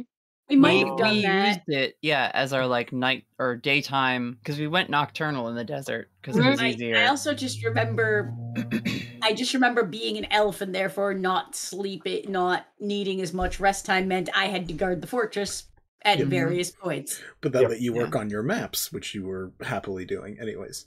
Yeah. And we got the first look at Corinne's angelic guide, Lee. Because with ridiculous passive perception, nothing was getting by Evie anyway. Yeah, and it turns out Lee is a celestial servant of Helm who just sometimes takes over Widget's body to converse with Corinne about her goals and mission and like encourage her. He's just a chill dude. Just chill dude there to help. Pretty chill angel. A good bud. So you guys got onto Alchemedes. You guys didn't take the tour. You guys found the prophet. I don't think anyone explained that Alchemedes was a city-sized dragon. Yeah, I guess that should be explained a bit. So Alchemedes is, in a very brief explanation, is basically the next chosen dragon to become Bahamut. He is the next platinum dragon, meaning that he ever grows. So he is the size of like a mountain range and holds a whole city on his back plus extra.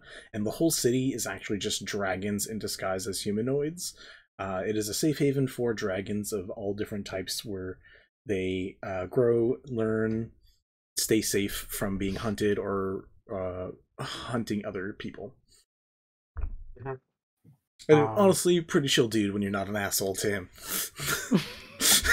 Which happened. He was an asshole first. He was lovely. He was like, I gotta protect my people in the city. And we're there literally saying, we're here to protect people in a city. That's why we're here. Yeah, but I gotta make sure you're good people. What do you think we're doing here? To be fair, bad people could have gotten as far as you guys got. Like, that's... I mean... Yeah. That's fair. I still think his one test a day thing was just, like, a weird, like, arbitrary thing that he chose. Kieran and Natalie hate patience. Got it. Yes. Which is... No, because listen... I was fine goofing around in Morphe's for the time we had there, but when it was like, okay, we're almost there, and like we goofed around in Morphe's, we probably shouldn't waste any more time here in the desert. Like now's the time where we should really focus and get shit done. He didn't know that we goofed around in Morphe's. It's not Corinne's fault. It's not anybody's fault. It was just everyone was being a dick to each other. It's fine. Pass the buck. Anyways, to be fair, if you're a dragon god in training, sometimes you make a little oopsie every once in a while. Sometimes you make an oopsie. I like how fallible both of these like nearly lawful good characters are. What's up? See, now I have a question. Sure. How does Evie get a patron? Well, tell me what you want a patron of, and we multi-class. I don't know. Well, that's helpful. Mercy. We'll figure it out. Like the Overwatch character? Not gonna lie, that's actually that was part of where some of Evie's stuff came from, including Blackwatch. Nice. Yeah. And when Vinny got told that afterwards, he facepalmed at me. No, I didn't know what Blackwatch was, but I'm fine with it. I don't. Overwatch can come at me. They suck. You, Bobby Kotick. No one likes you anyway. Anyways. You guys got Alchemedes. You found the prophet and his bird friend, Minnie. And Minnie was far more awesome than not Laz. Hold on. So we found the prophet, but this whole time, Dennis thought he was going to meet his very good friend and wizard teacher who was, great every day. It's a cool guy. It's one of his best friends. And no, what we got was this guy who's sad, and I hated him, and he shouldn't have been there, and he wasn't Laz, and Dennis was very upset. And rightfully so, because Saluzan was also a piece of work. he was just this so-called prophet who was supposed to know what to do was an absolute space case and couldn't seem to focus on anything or form complete sentences without he was a taking a freaking big drunk. drag on his pipe. He was a drunk, or at least I mean, for the most part, he was inebriated in some form. He was a hot mess and not a useful person for a group trying to.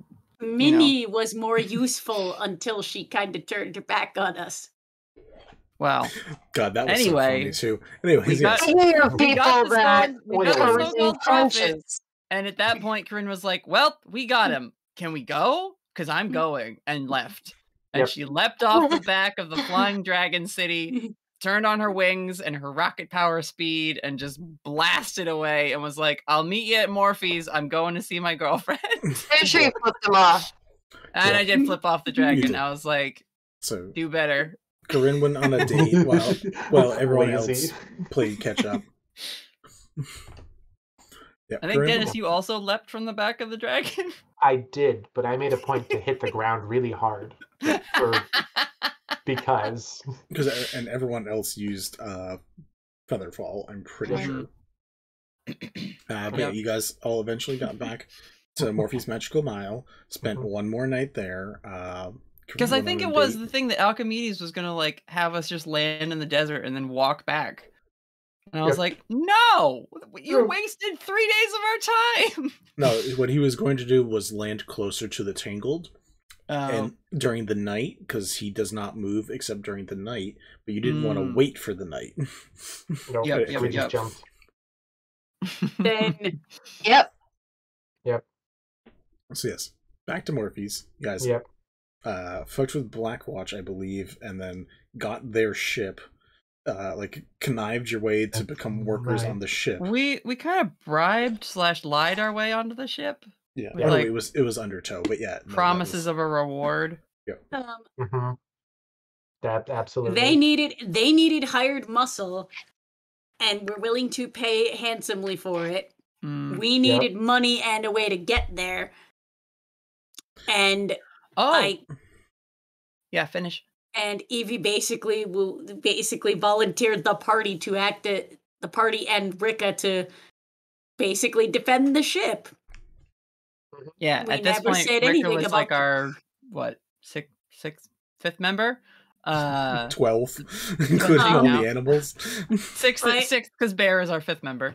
But basically, if the crew didn't survive, it didn't matter. The ship and the goods all we were hired to protect was the ship itself and the goods. If the crew didn't survive, oh well. But I didn't promise anything. We met with our teachers eventually. After I tried to go on a date with Clementine, and Alchemedes sent one of his followers to mess with me the whole time and disrupt it, which is an amazing stroke of petty versus petty that now has just defined Corinne and Alchemedes' relationship. I think it's more a Natalie and Vinny relationship.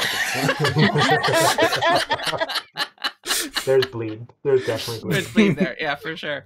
But yeah, no, and our monk instructors told us about the fire orb thing. Yep. They basically told us the real mission and the plot again. They explained because Vinny was like, please remember it this time, you idiots. They explained the elemental orbs, which were kind of like the Infinity Stones. That's kind of how like the whole explanation of it went, was very much Wong waving his hands and being like, there were these 6 sources of power that created the universe. But it was the elemental orbs. You got told about the fire orb and how it was over in Tinarel / the city of Lakharak, where you guys ended up going. How it needed not to fall into the wrong hands.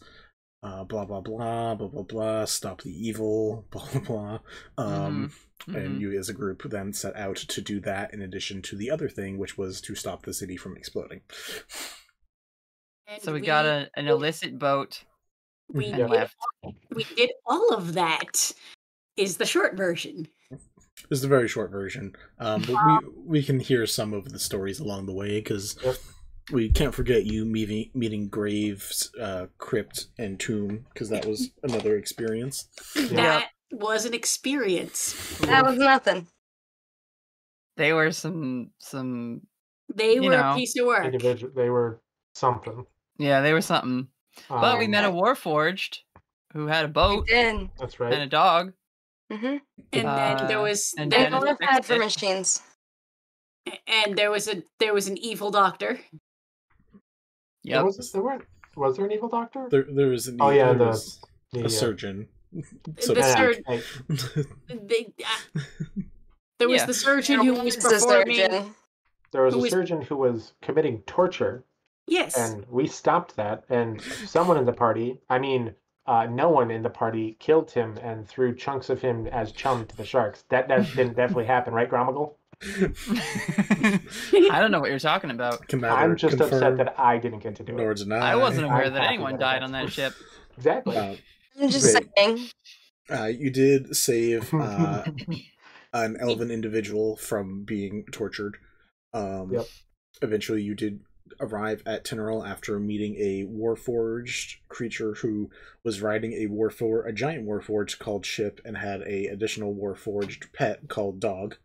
That was where a bark came from. Yep. And we stuck the flame sword in the ship and fixed it. Yep. They were like, as they were traveling, they were pumping out all this like really gross pollution into the waters, and Gromagul was like, I'm ready to murder. So I had to save a life from Gromagul. Yep. I do love that because it was literally Corinne like flew away. Save a bunch of fish lives. Yeah, I flew like away from the ship and ran across the water like a half a mile just to be like, my guy, you gotta turn around. There is bad news coming for you if you keep going this way. And I believe he docked with the ship and was going to, and it was either you fix it and stop polluting the waters, or Gromagul's gonna rip you in half. Mm-hmm. And the sheer happenstance of my Yule log being able to be used as like core to power ship was like the first step into Deh-nys being the thing that artificer. Yeah. And I think it was personal. I think it was the end of that when Evie gave you the pirate hat. It was. That's still on like he still has his pirate hat. Pirate, doctor, artificer, surgeon, Barber. Philanthropist. Yeah. You gotta specify later. Yeah, you have to specify ghost barber. That's I learned how to be a barber from a ghost, therefore I'm a ghost barber. I can't barber on people. Yep. Just except you did on Bear. You didn't eat enough Bear's hair at some point. I ghost barbered Bear, which means nothing happened. It's very sad. Anyways, you guys eventually landed in Tinnerol, where no, we technically didn't. I ran ahead again because that's my thing. I just run ahead, and I was like, "Hey, guard of Tinnerol, some pirates are coming. Will you help me arrest them?" And then there was then there was the realization of all sorts of things. That's when I killed that guy. One of the I waited until you were off the ship and to kill that guy. One sec, guys. Sorry. What are you saying, Evie? The tiefling stole the thing and tried to fly off, and Evie basically was having none of that bullshit. Oh, that was when the whole kill the druid thing happened. Yeah. Fight broke out, and the gauntlets came into play.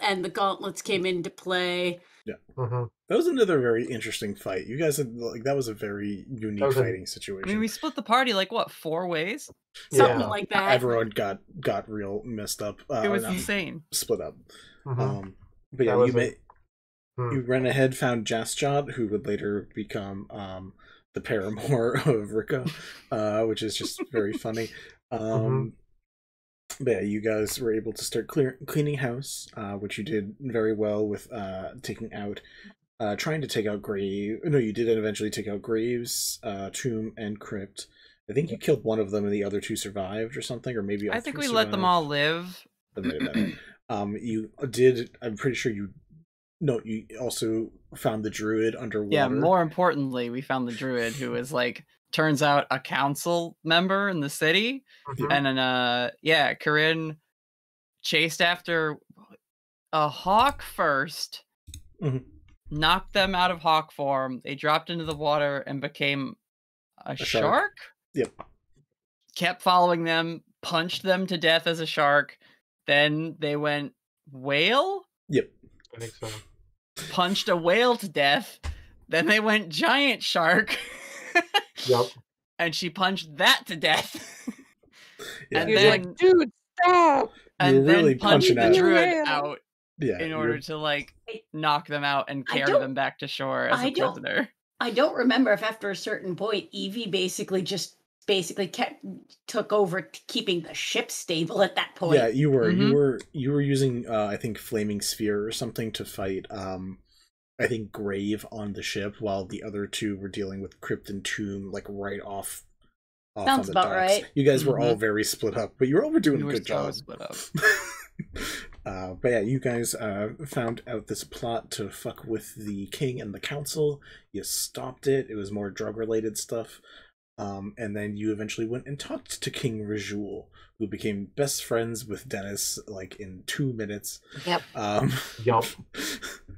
And the Which rest was of you got along. fantastic. The rest of you got along pretty well too. So you addressed the council, talked to the council. To sum up that part pretty quickly, because there was a lot of talking and back and forth there for a while. You learned about a way to get down to the inner city that was underneath in the volcano that was apparently covered up at some point in history. Yep. And a major way to save the ghost town, which somehow did involve the ghost barber becoming very useful at one point. Yep. Oh, and we made Arvin before we went into the volcano. You did, right? You guys had like a day break where you guys artificed a bit, and Arvin, and I don't know, did you ever name your thing, Deh-nys, that you made? No. Deh-nys made a You didn't? homunculi. That's surprising. No, Deh-nys didn't I want thought to it was name like Skitter or something. I don't think so. I don't think Deh-nys ever named it. Oh. So, yeah, no, Deh-nys never named I it. do remember it being described as a homunculi. It was. It was a And mechanical it was one, I remember it being described as an atrocity. And we learned that Minnie was the prophet. Yep. Yeah.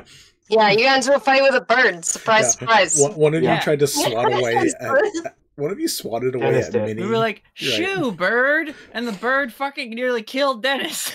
Yep. And Deh-nys was like, what the fuck? And then we started beating up a bird because that's how Team Blaster gets down. That is. That's what happens when you give a bird the stats of a rogue. It was great. Yep. And I think this is around the time where we learned that Gromagul could blast. And we came up with the name Team Blaster. Yep. It's the first time I used Eldritch Blast. Mhm. Because I made a deal before when you guys jumped off of, or you guys were going off doing something on Alchemedes, I was talking to him about finding him a new place to settle. Oh. And he gave me a seed to plant. In exchange for this, he gave me magical powers and Custom my arcane trick. homebrew warlock class, which hey, if you join the Discord, Yeah. you can actually find a link to that in the book that I'm going to be releasing soon. Anyways, It's awesome. Nice. Do it. Become the self-promotion. patronee of this jerk. Look at him. Look at him. He's cute. Do it. So yeah, after you guys did that, yeah, you guys went to the city underneath the city. I forget the name of all the cities that I named because there were so many of them for this. Yeah, they're written down. Yeah, they're written down. It was weird though. It was the city where it looked like Duskburn. a hand had like Wasn't this scraped across inside- the Duskburn. Duskburn is. Wasn't is- this so? This was not inside the volcano. No, this is the inside of the volcano we're talking about. Yeah. Okay.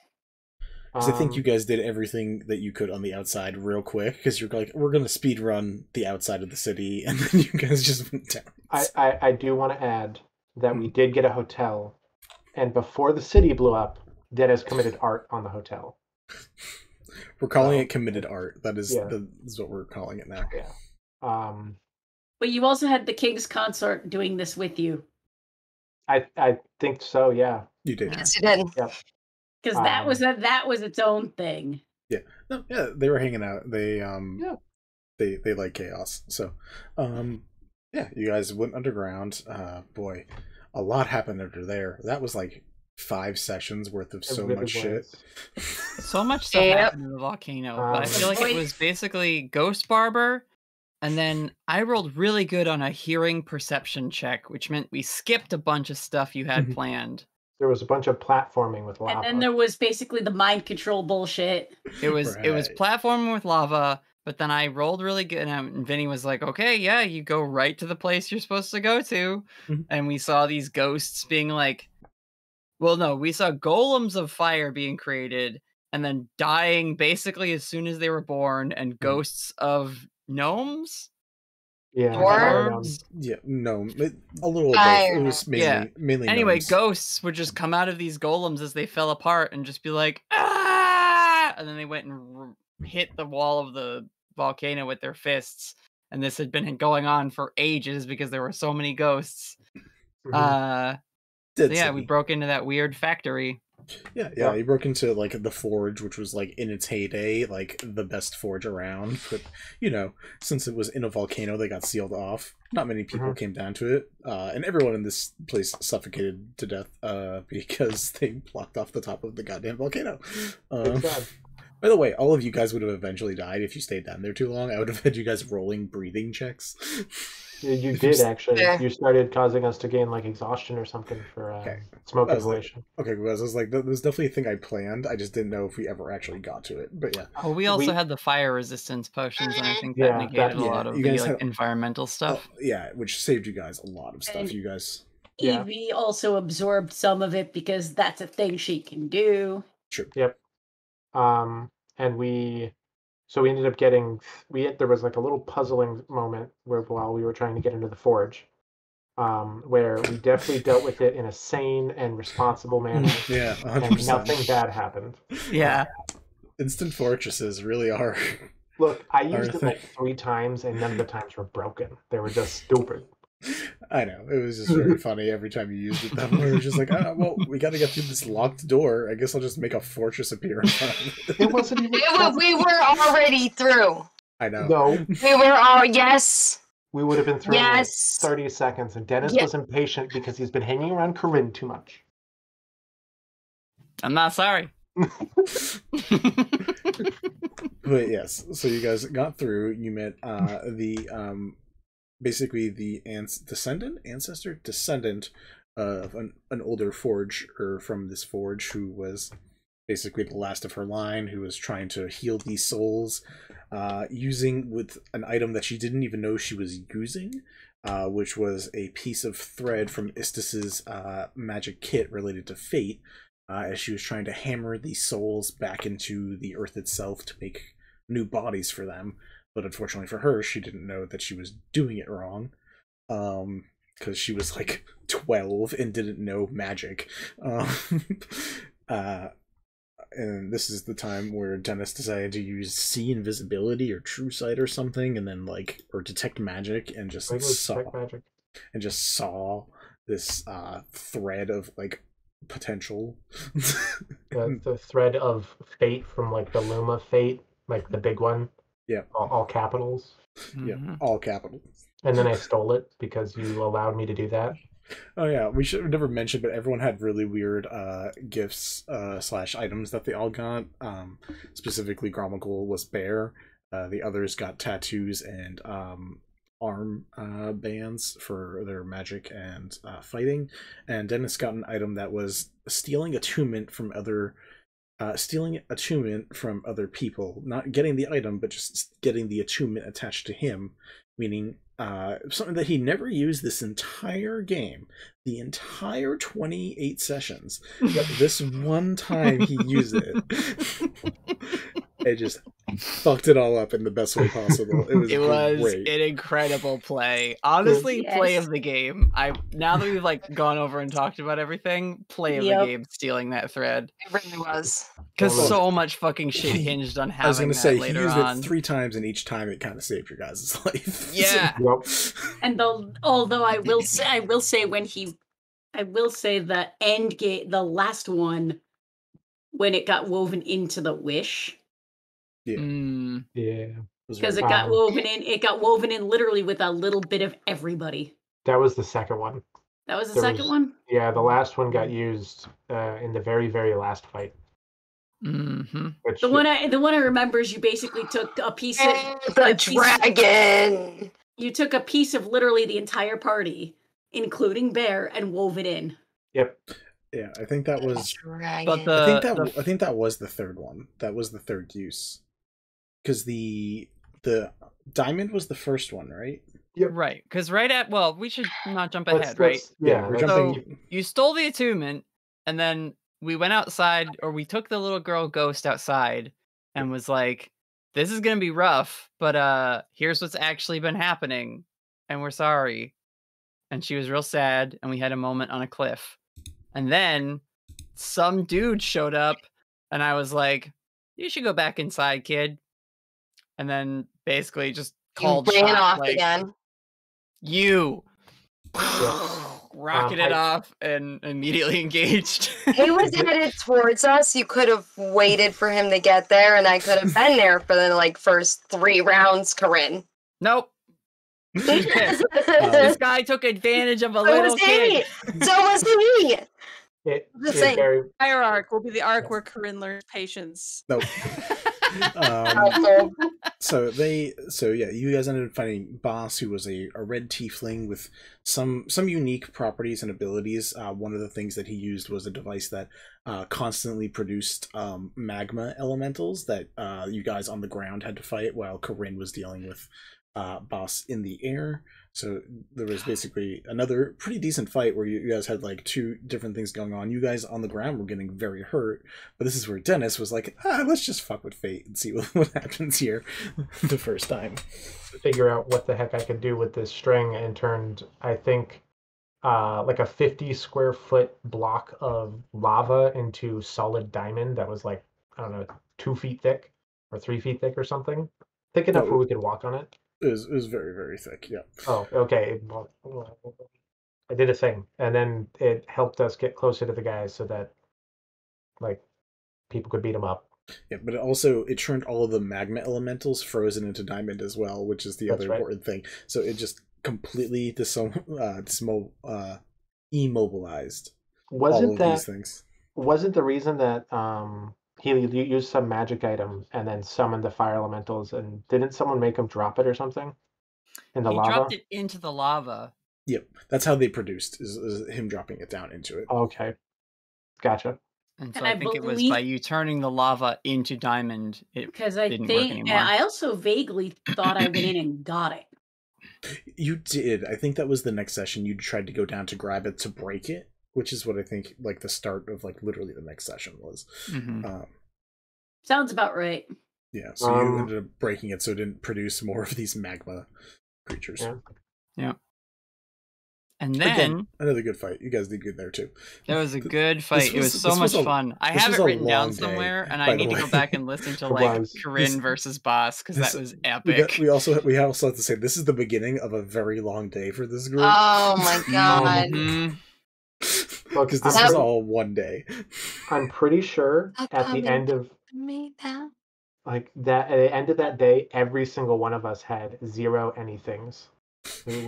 Any ability, spell, health, gone. Hit die. We were out of hit die. Yeah. Everything. Because I vaguely remember at the end of that, you asked me, how the hell do you still have key points? And I was like, my gauntlets don't run on key points, and I've been abusing that. Yeah. Yep. I mean, it's a good thing to have. It saves you those key points for when you really, really need them. Yep. But yeah, you guys... Yeah, continue. Having to run through an entire character sheet's worth of stuff really played into the whole anime vibe that we had going the entire time anyway, though, because it was okay, well, I haven't used this yet. Blah, power up sequence. And then the next villain Vinny would throw at us and be like, well, I had saved this in the wings. Blah, another thing. Mm-hmm. So I think we beat up that guy. The guy who was taking advantage of the ghost kid. We beat up that guy, and then then we left. You handed him off to a random prison warden. Yeah, right. Which is how he then escaped later. And then we beat him up again. No, Gromagul beat him up again. But how did we? Because we thought it was good, right? We thought originally that everything was fixed, and so we left because Something there was else. like Something else happened, and in the distraction of the something else happening, he left. There was so 3 things happened all at once. There was a murder attempt assassination attempt on the king. That's what it was. There was an appearance from one of the people from the ship that we arrived on, I think. Right? I think one of them was trying to escape, yeah. Corinne saw something in the volcano. Down to the volcano to investigate, and something happened. You saw an explosion. You guys it took a bit for you guys to figure out that there was a vent leading from the volcano all the way down into a farther cavern. Because we beat boss and then had the wish thread and went back to the king to be like, hey, we have a solution. I think that's the progression that it took. Yeah. Because that's when Deh-nys helped fix the wish that the king had that was like a monkey's paw wish to make it not a monkey's paw. There was like a DC 35 check or something. It was insane, ridiculous. It was ridiculous. And I thought wonderful. put everything into it. Literally. And it was like the king originally had to make a wish that wouldn't benefit him. And so our first plan was like, well, he should just make a selfish wish that like his kingdom is not his kingdom anymore. And we were going to like scatter the inhabitants across the world and basically break up the kingdom. So it would detriment him. He wouldn't be king anymore, but everyone would be safe. And then through like clever wording, we came up with the wish that like every single soul in Teneral will be protected and saved. So everyone went ethereal for a while as bad things happened. Exploded. But as the mountain exploded and everything calmed down, you guys split up to check things out again. And when you guys went to make sure everything was okay, that's when the 3 different fights broke off at the same time. But the mountain didn't explode. Grom used his thing. I planted the seed before. No, it exploded, but I planted the seed. But then right after. So afterwards, you just regrew everything. It just regrew into like this tropical fucking mountainous area. Yeah. But and Evie got wings for a session, and that was awesome. Yeah, so that happened, I think, right after, because I think it was Deh-nys and Corinne went down to check the volcano to check out the diamond, and when you went to go down and check out the diamond, you saw the crack that showed the explosion of the fire dragon coming out, and that's where you guys dealt with the fire dragon. It was actually Corinne and Rika, because Deh-nys had, like, left. Deh-nys had done his Irish goodbye. I'm going off alone. I'm saying goodbye, and it was really sad. But then you rolled really poorly and got lost and wound up in the volcano anyway.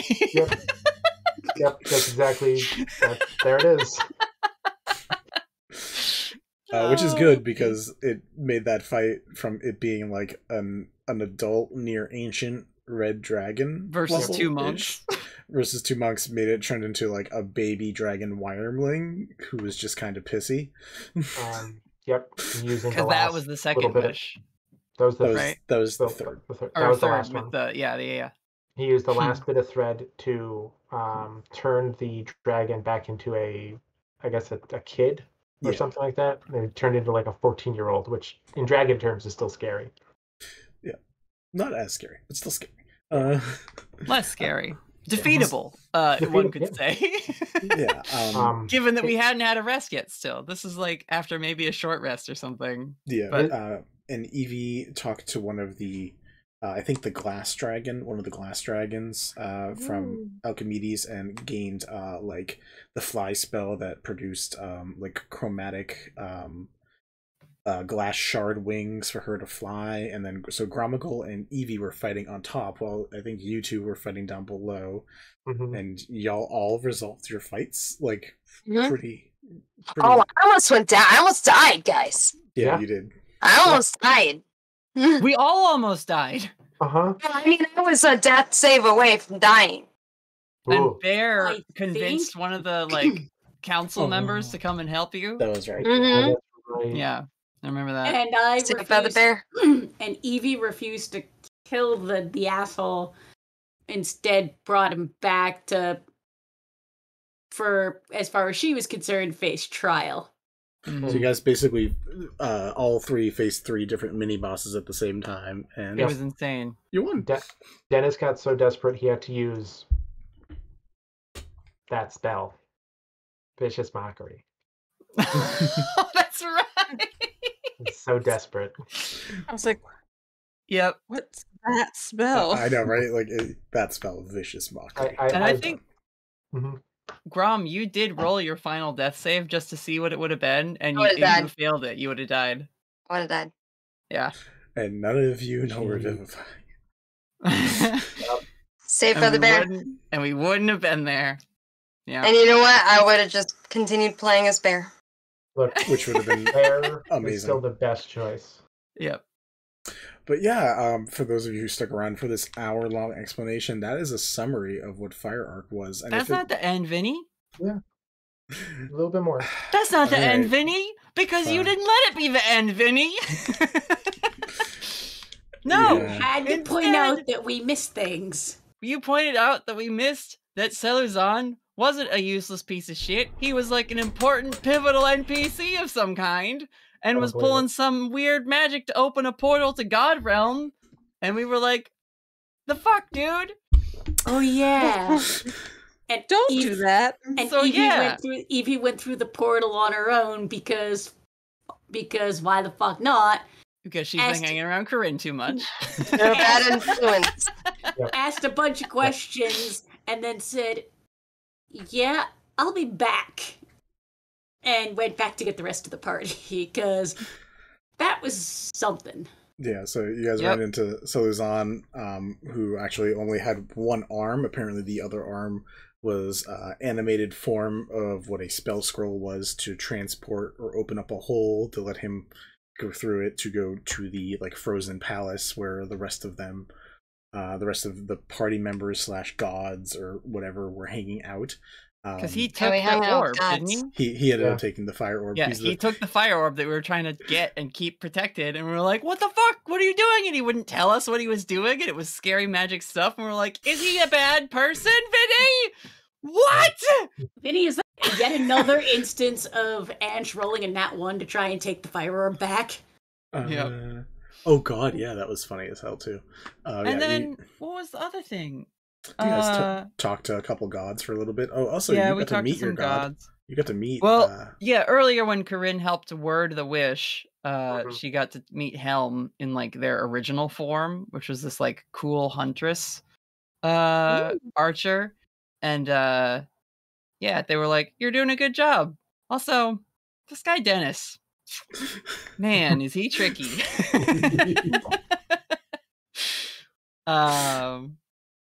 But then I had to use my spell scroll that I'd been saving the whole campaign because I had nothing left, so I just popped Spirit Guardians on myself and showed up with basically double team copies of Corinne, just spiritual versions of herself flickering in and out of existence as her Spirit Guardians.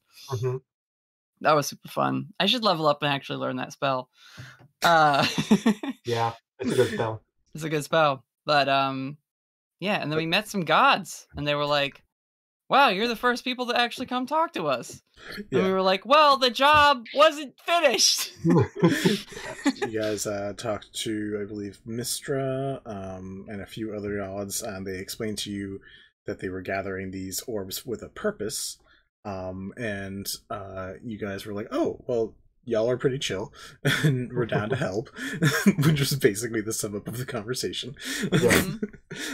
So then you guys are like, okay, cool, we're gonna help the gods, but also we have this giant cash check we need to need to cash. Mm-hmm.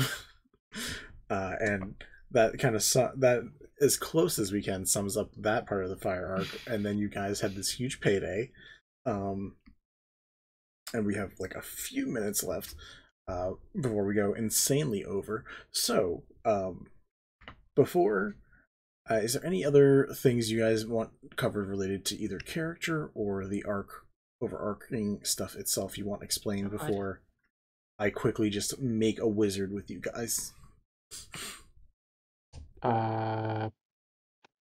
Bear's best.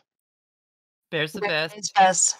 Corinne and Grom kind of settled their beef, and now we're all friends, and we have a lot of money and airships.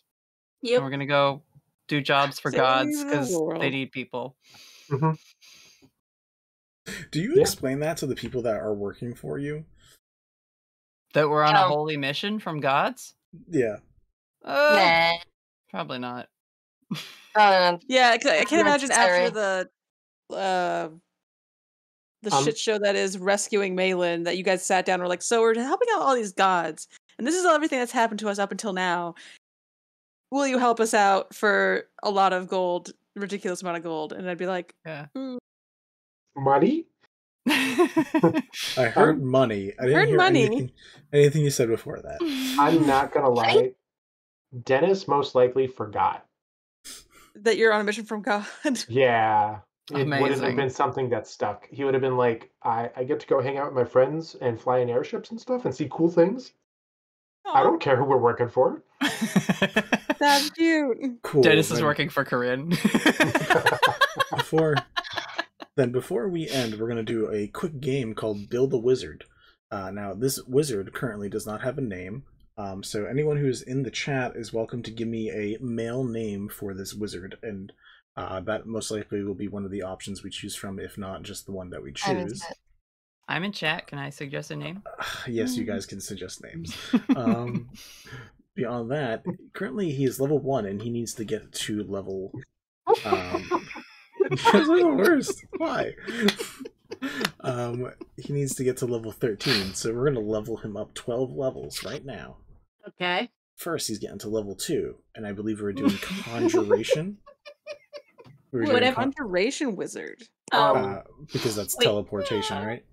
That's what I was going to ask, because I haven't played a real caster in way too long. I was just looking. I'm pretty sure teleportation is a conjuration spell. Yeah. I'm not sure it helps teleportation circle or teleport? I think they both count as the same. The teleport is what we're trying to get to in the end. Conjuration. Yep, 7th level conjuration.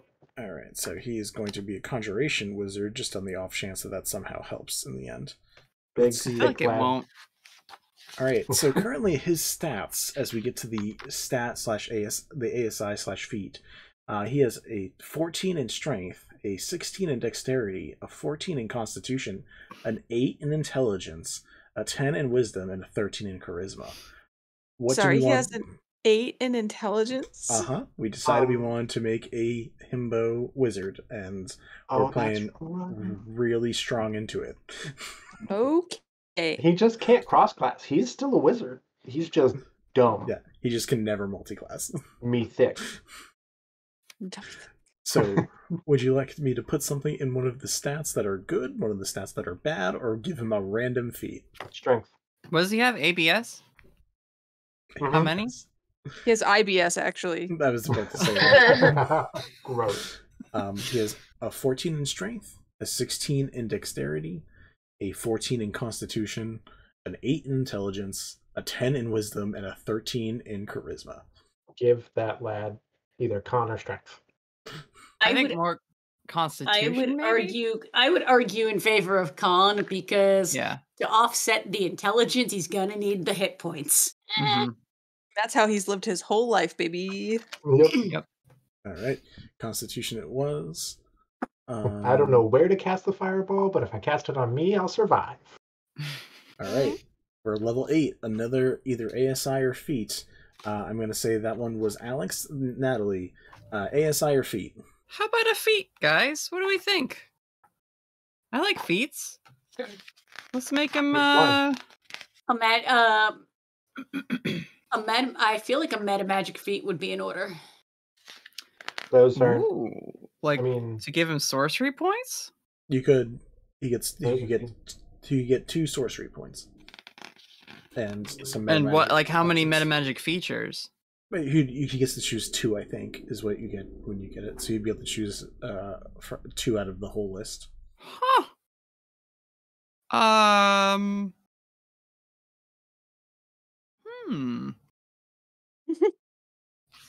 That's interesting. I wasn't.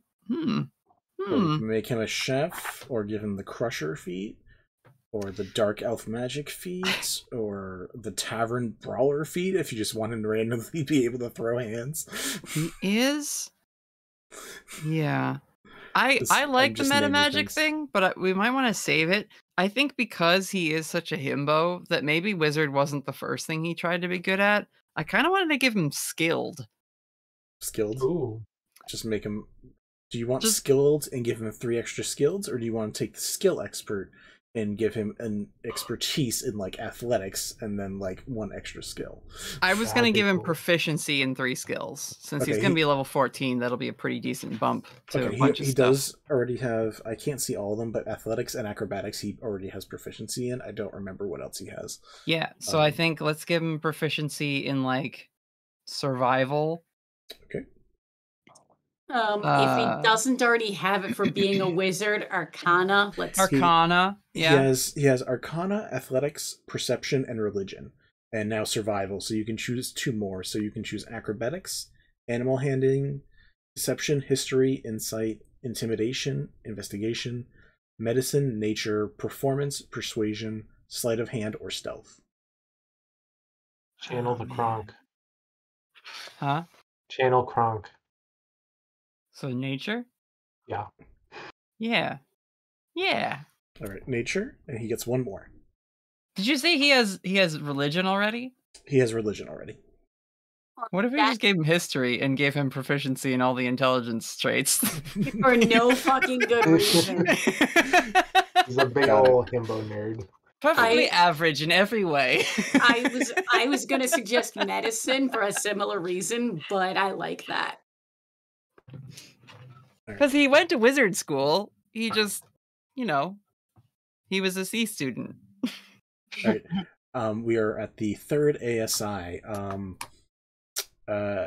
Evie or Grom, one of you guys choose ASI or feat.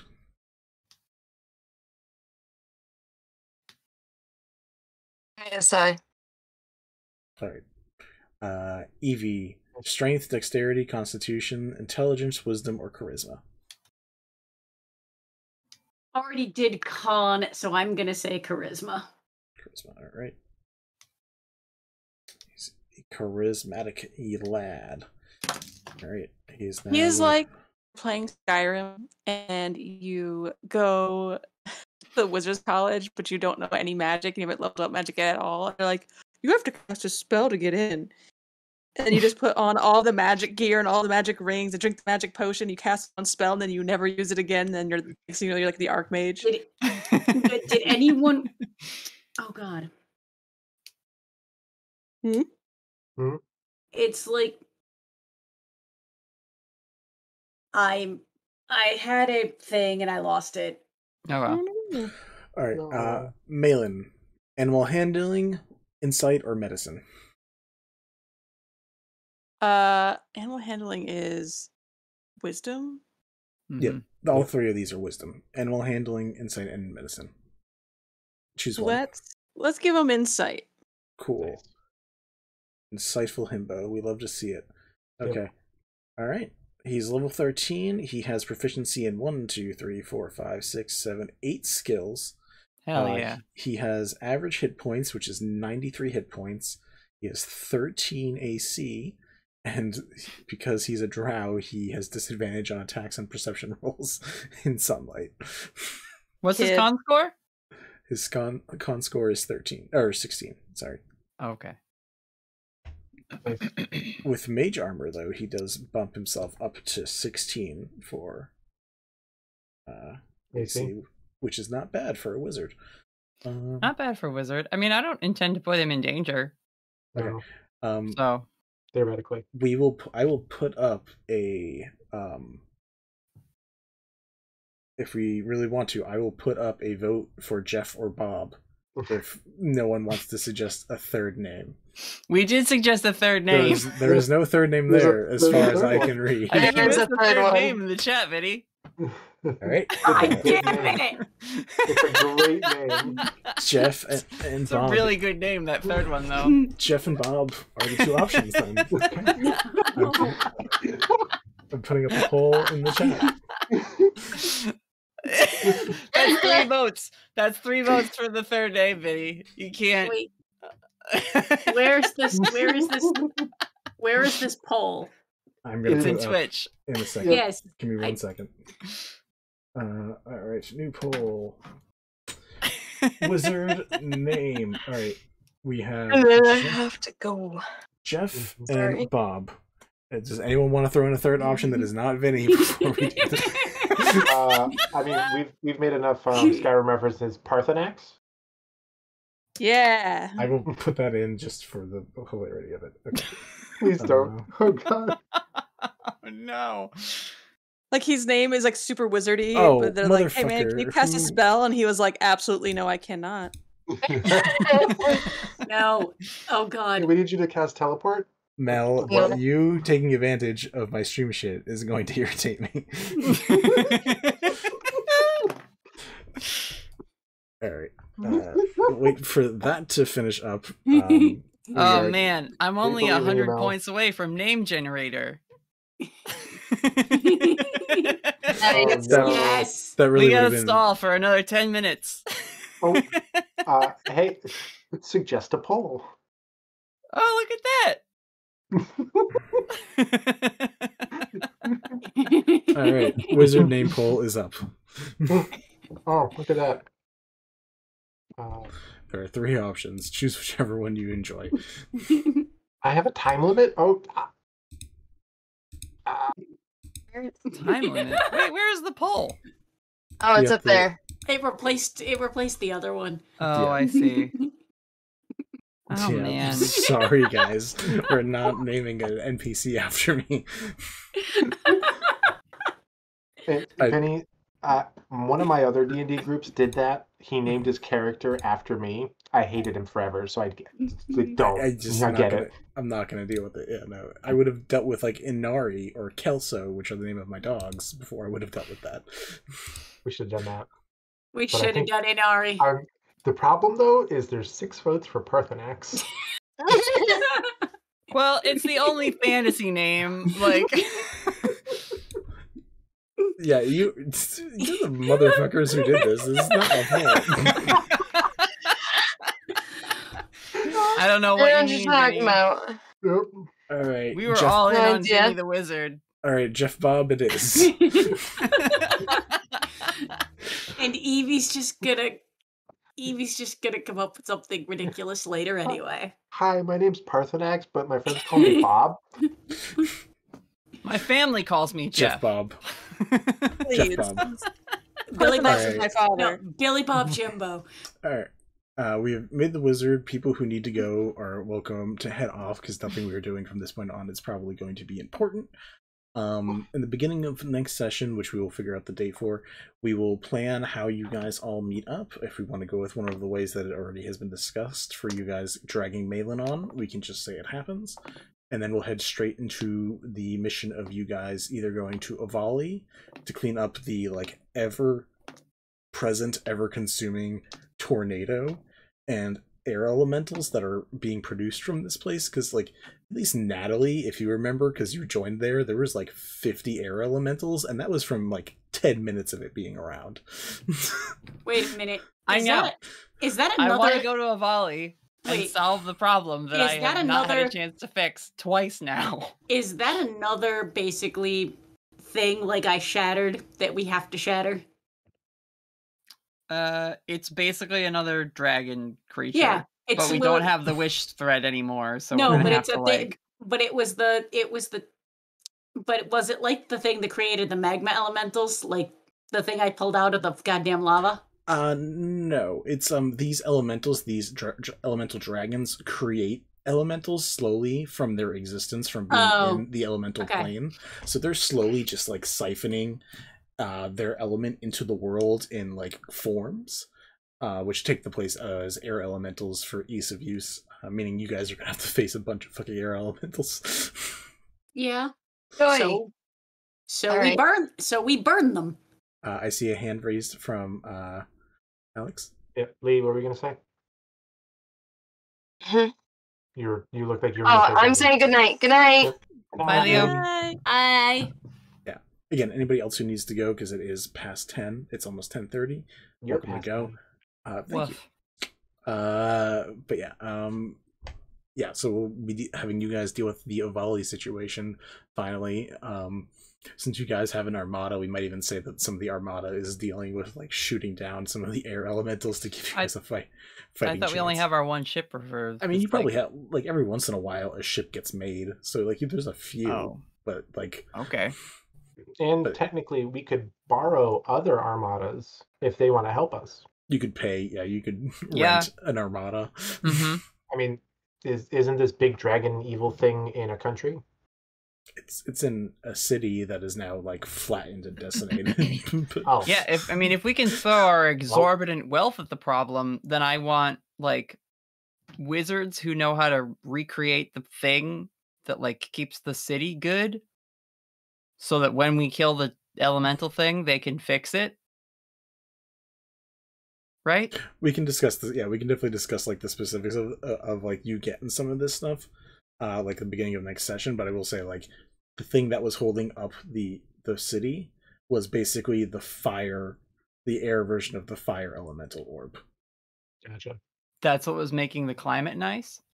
Yeah, that was creating an air shield around the city.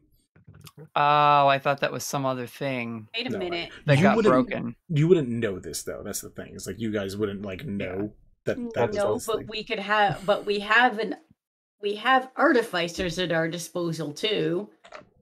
That's true. true. You guys could definitely like again throw money at the problem and make another solution. So we could basically pay a bunch of artificers to make a new shield.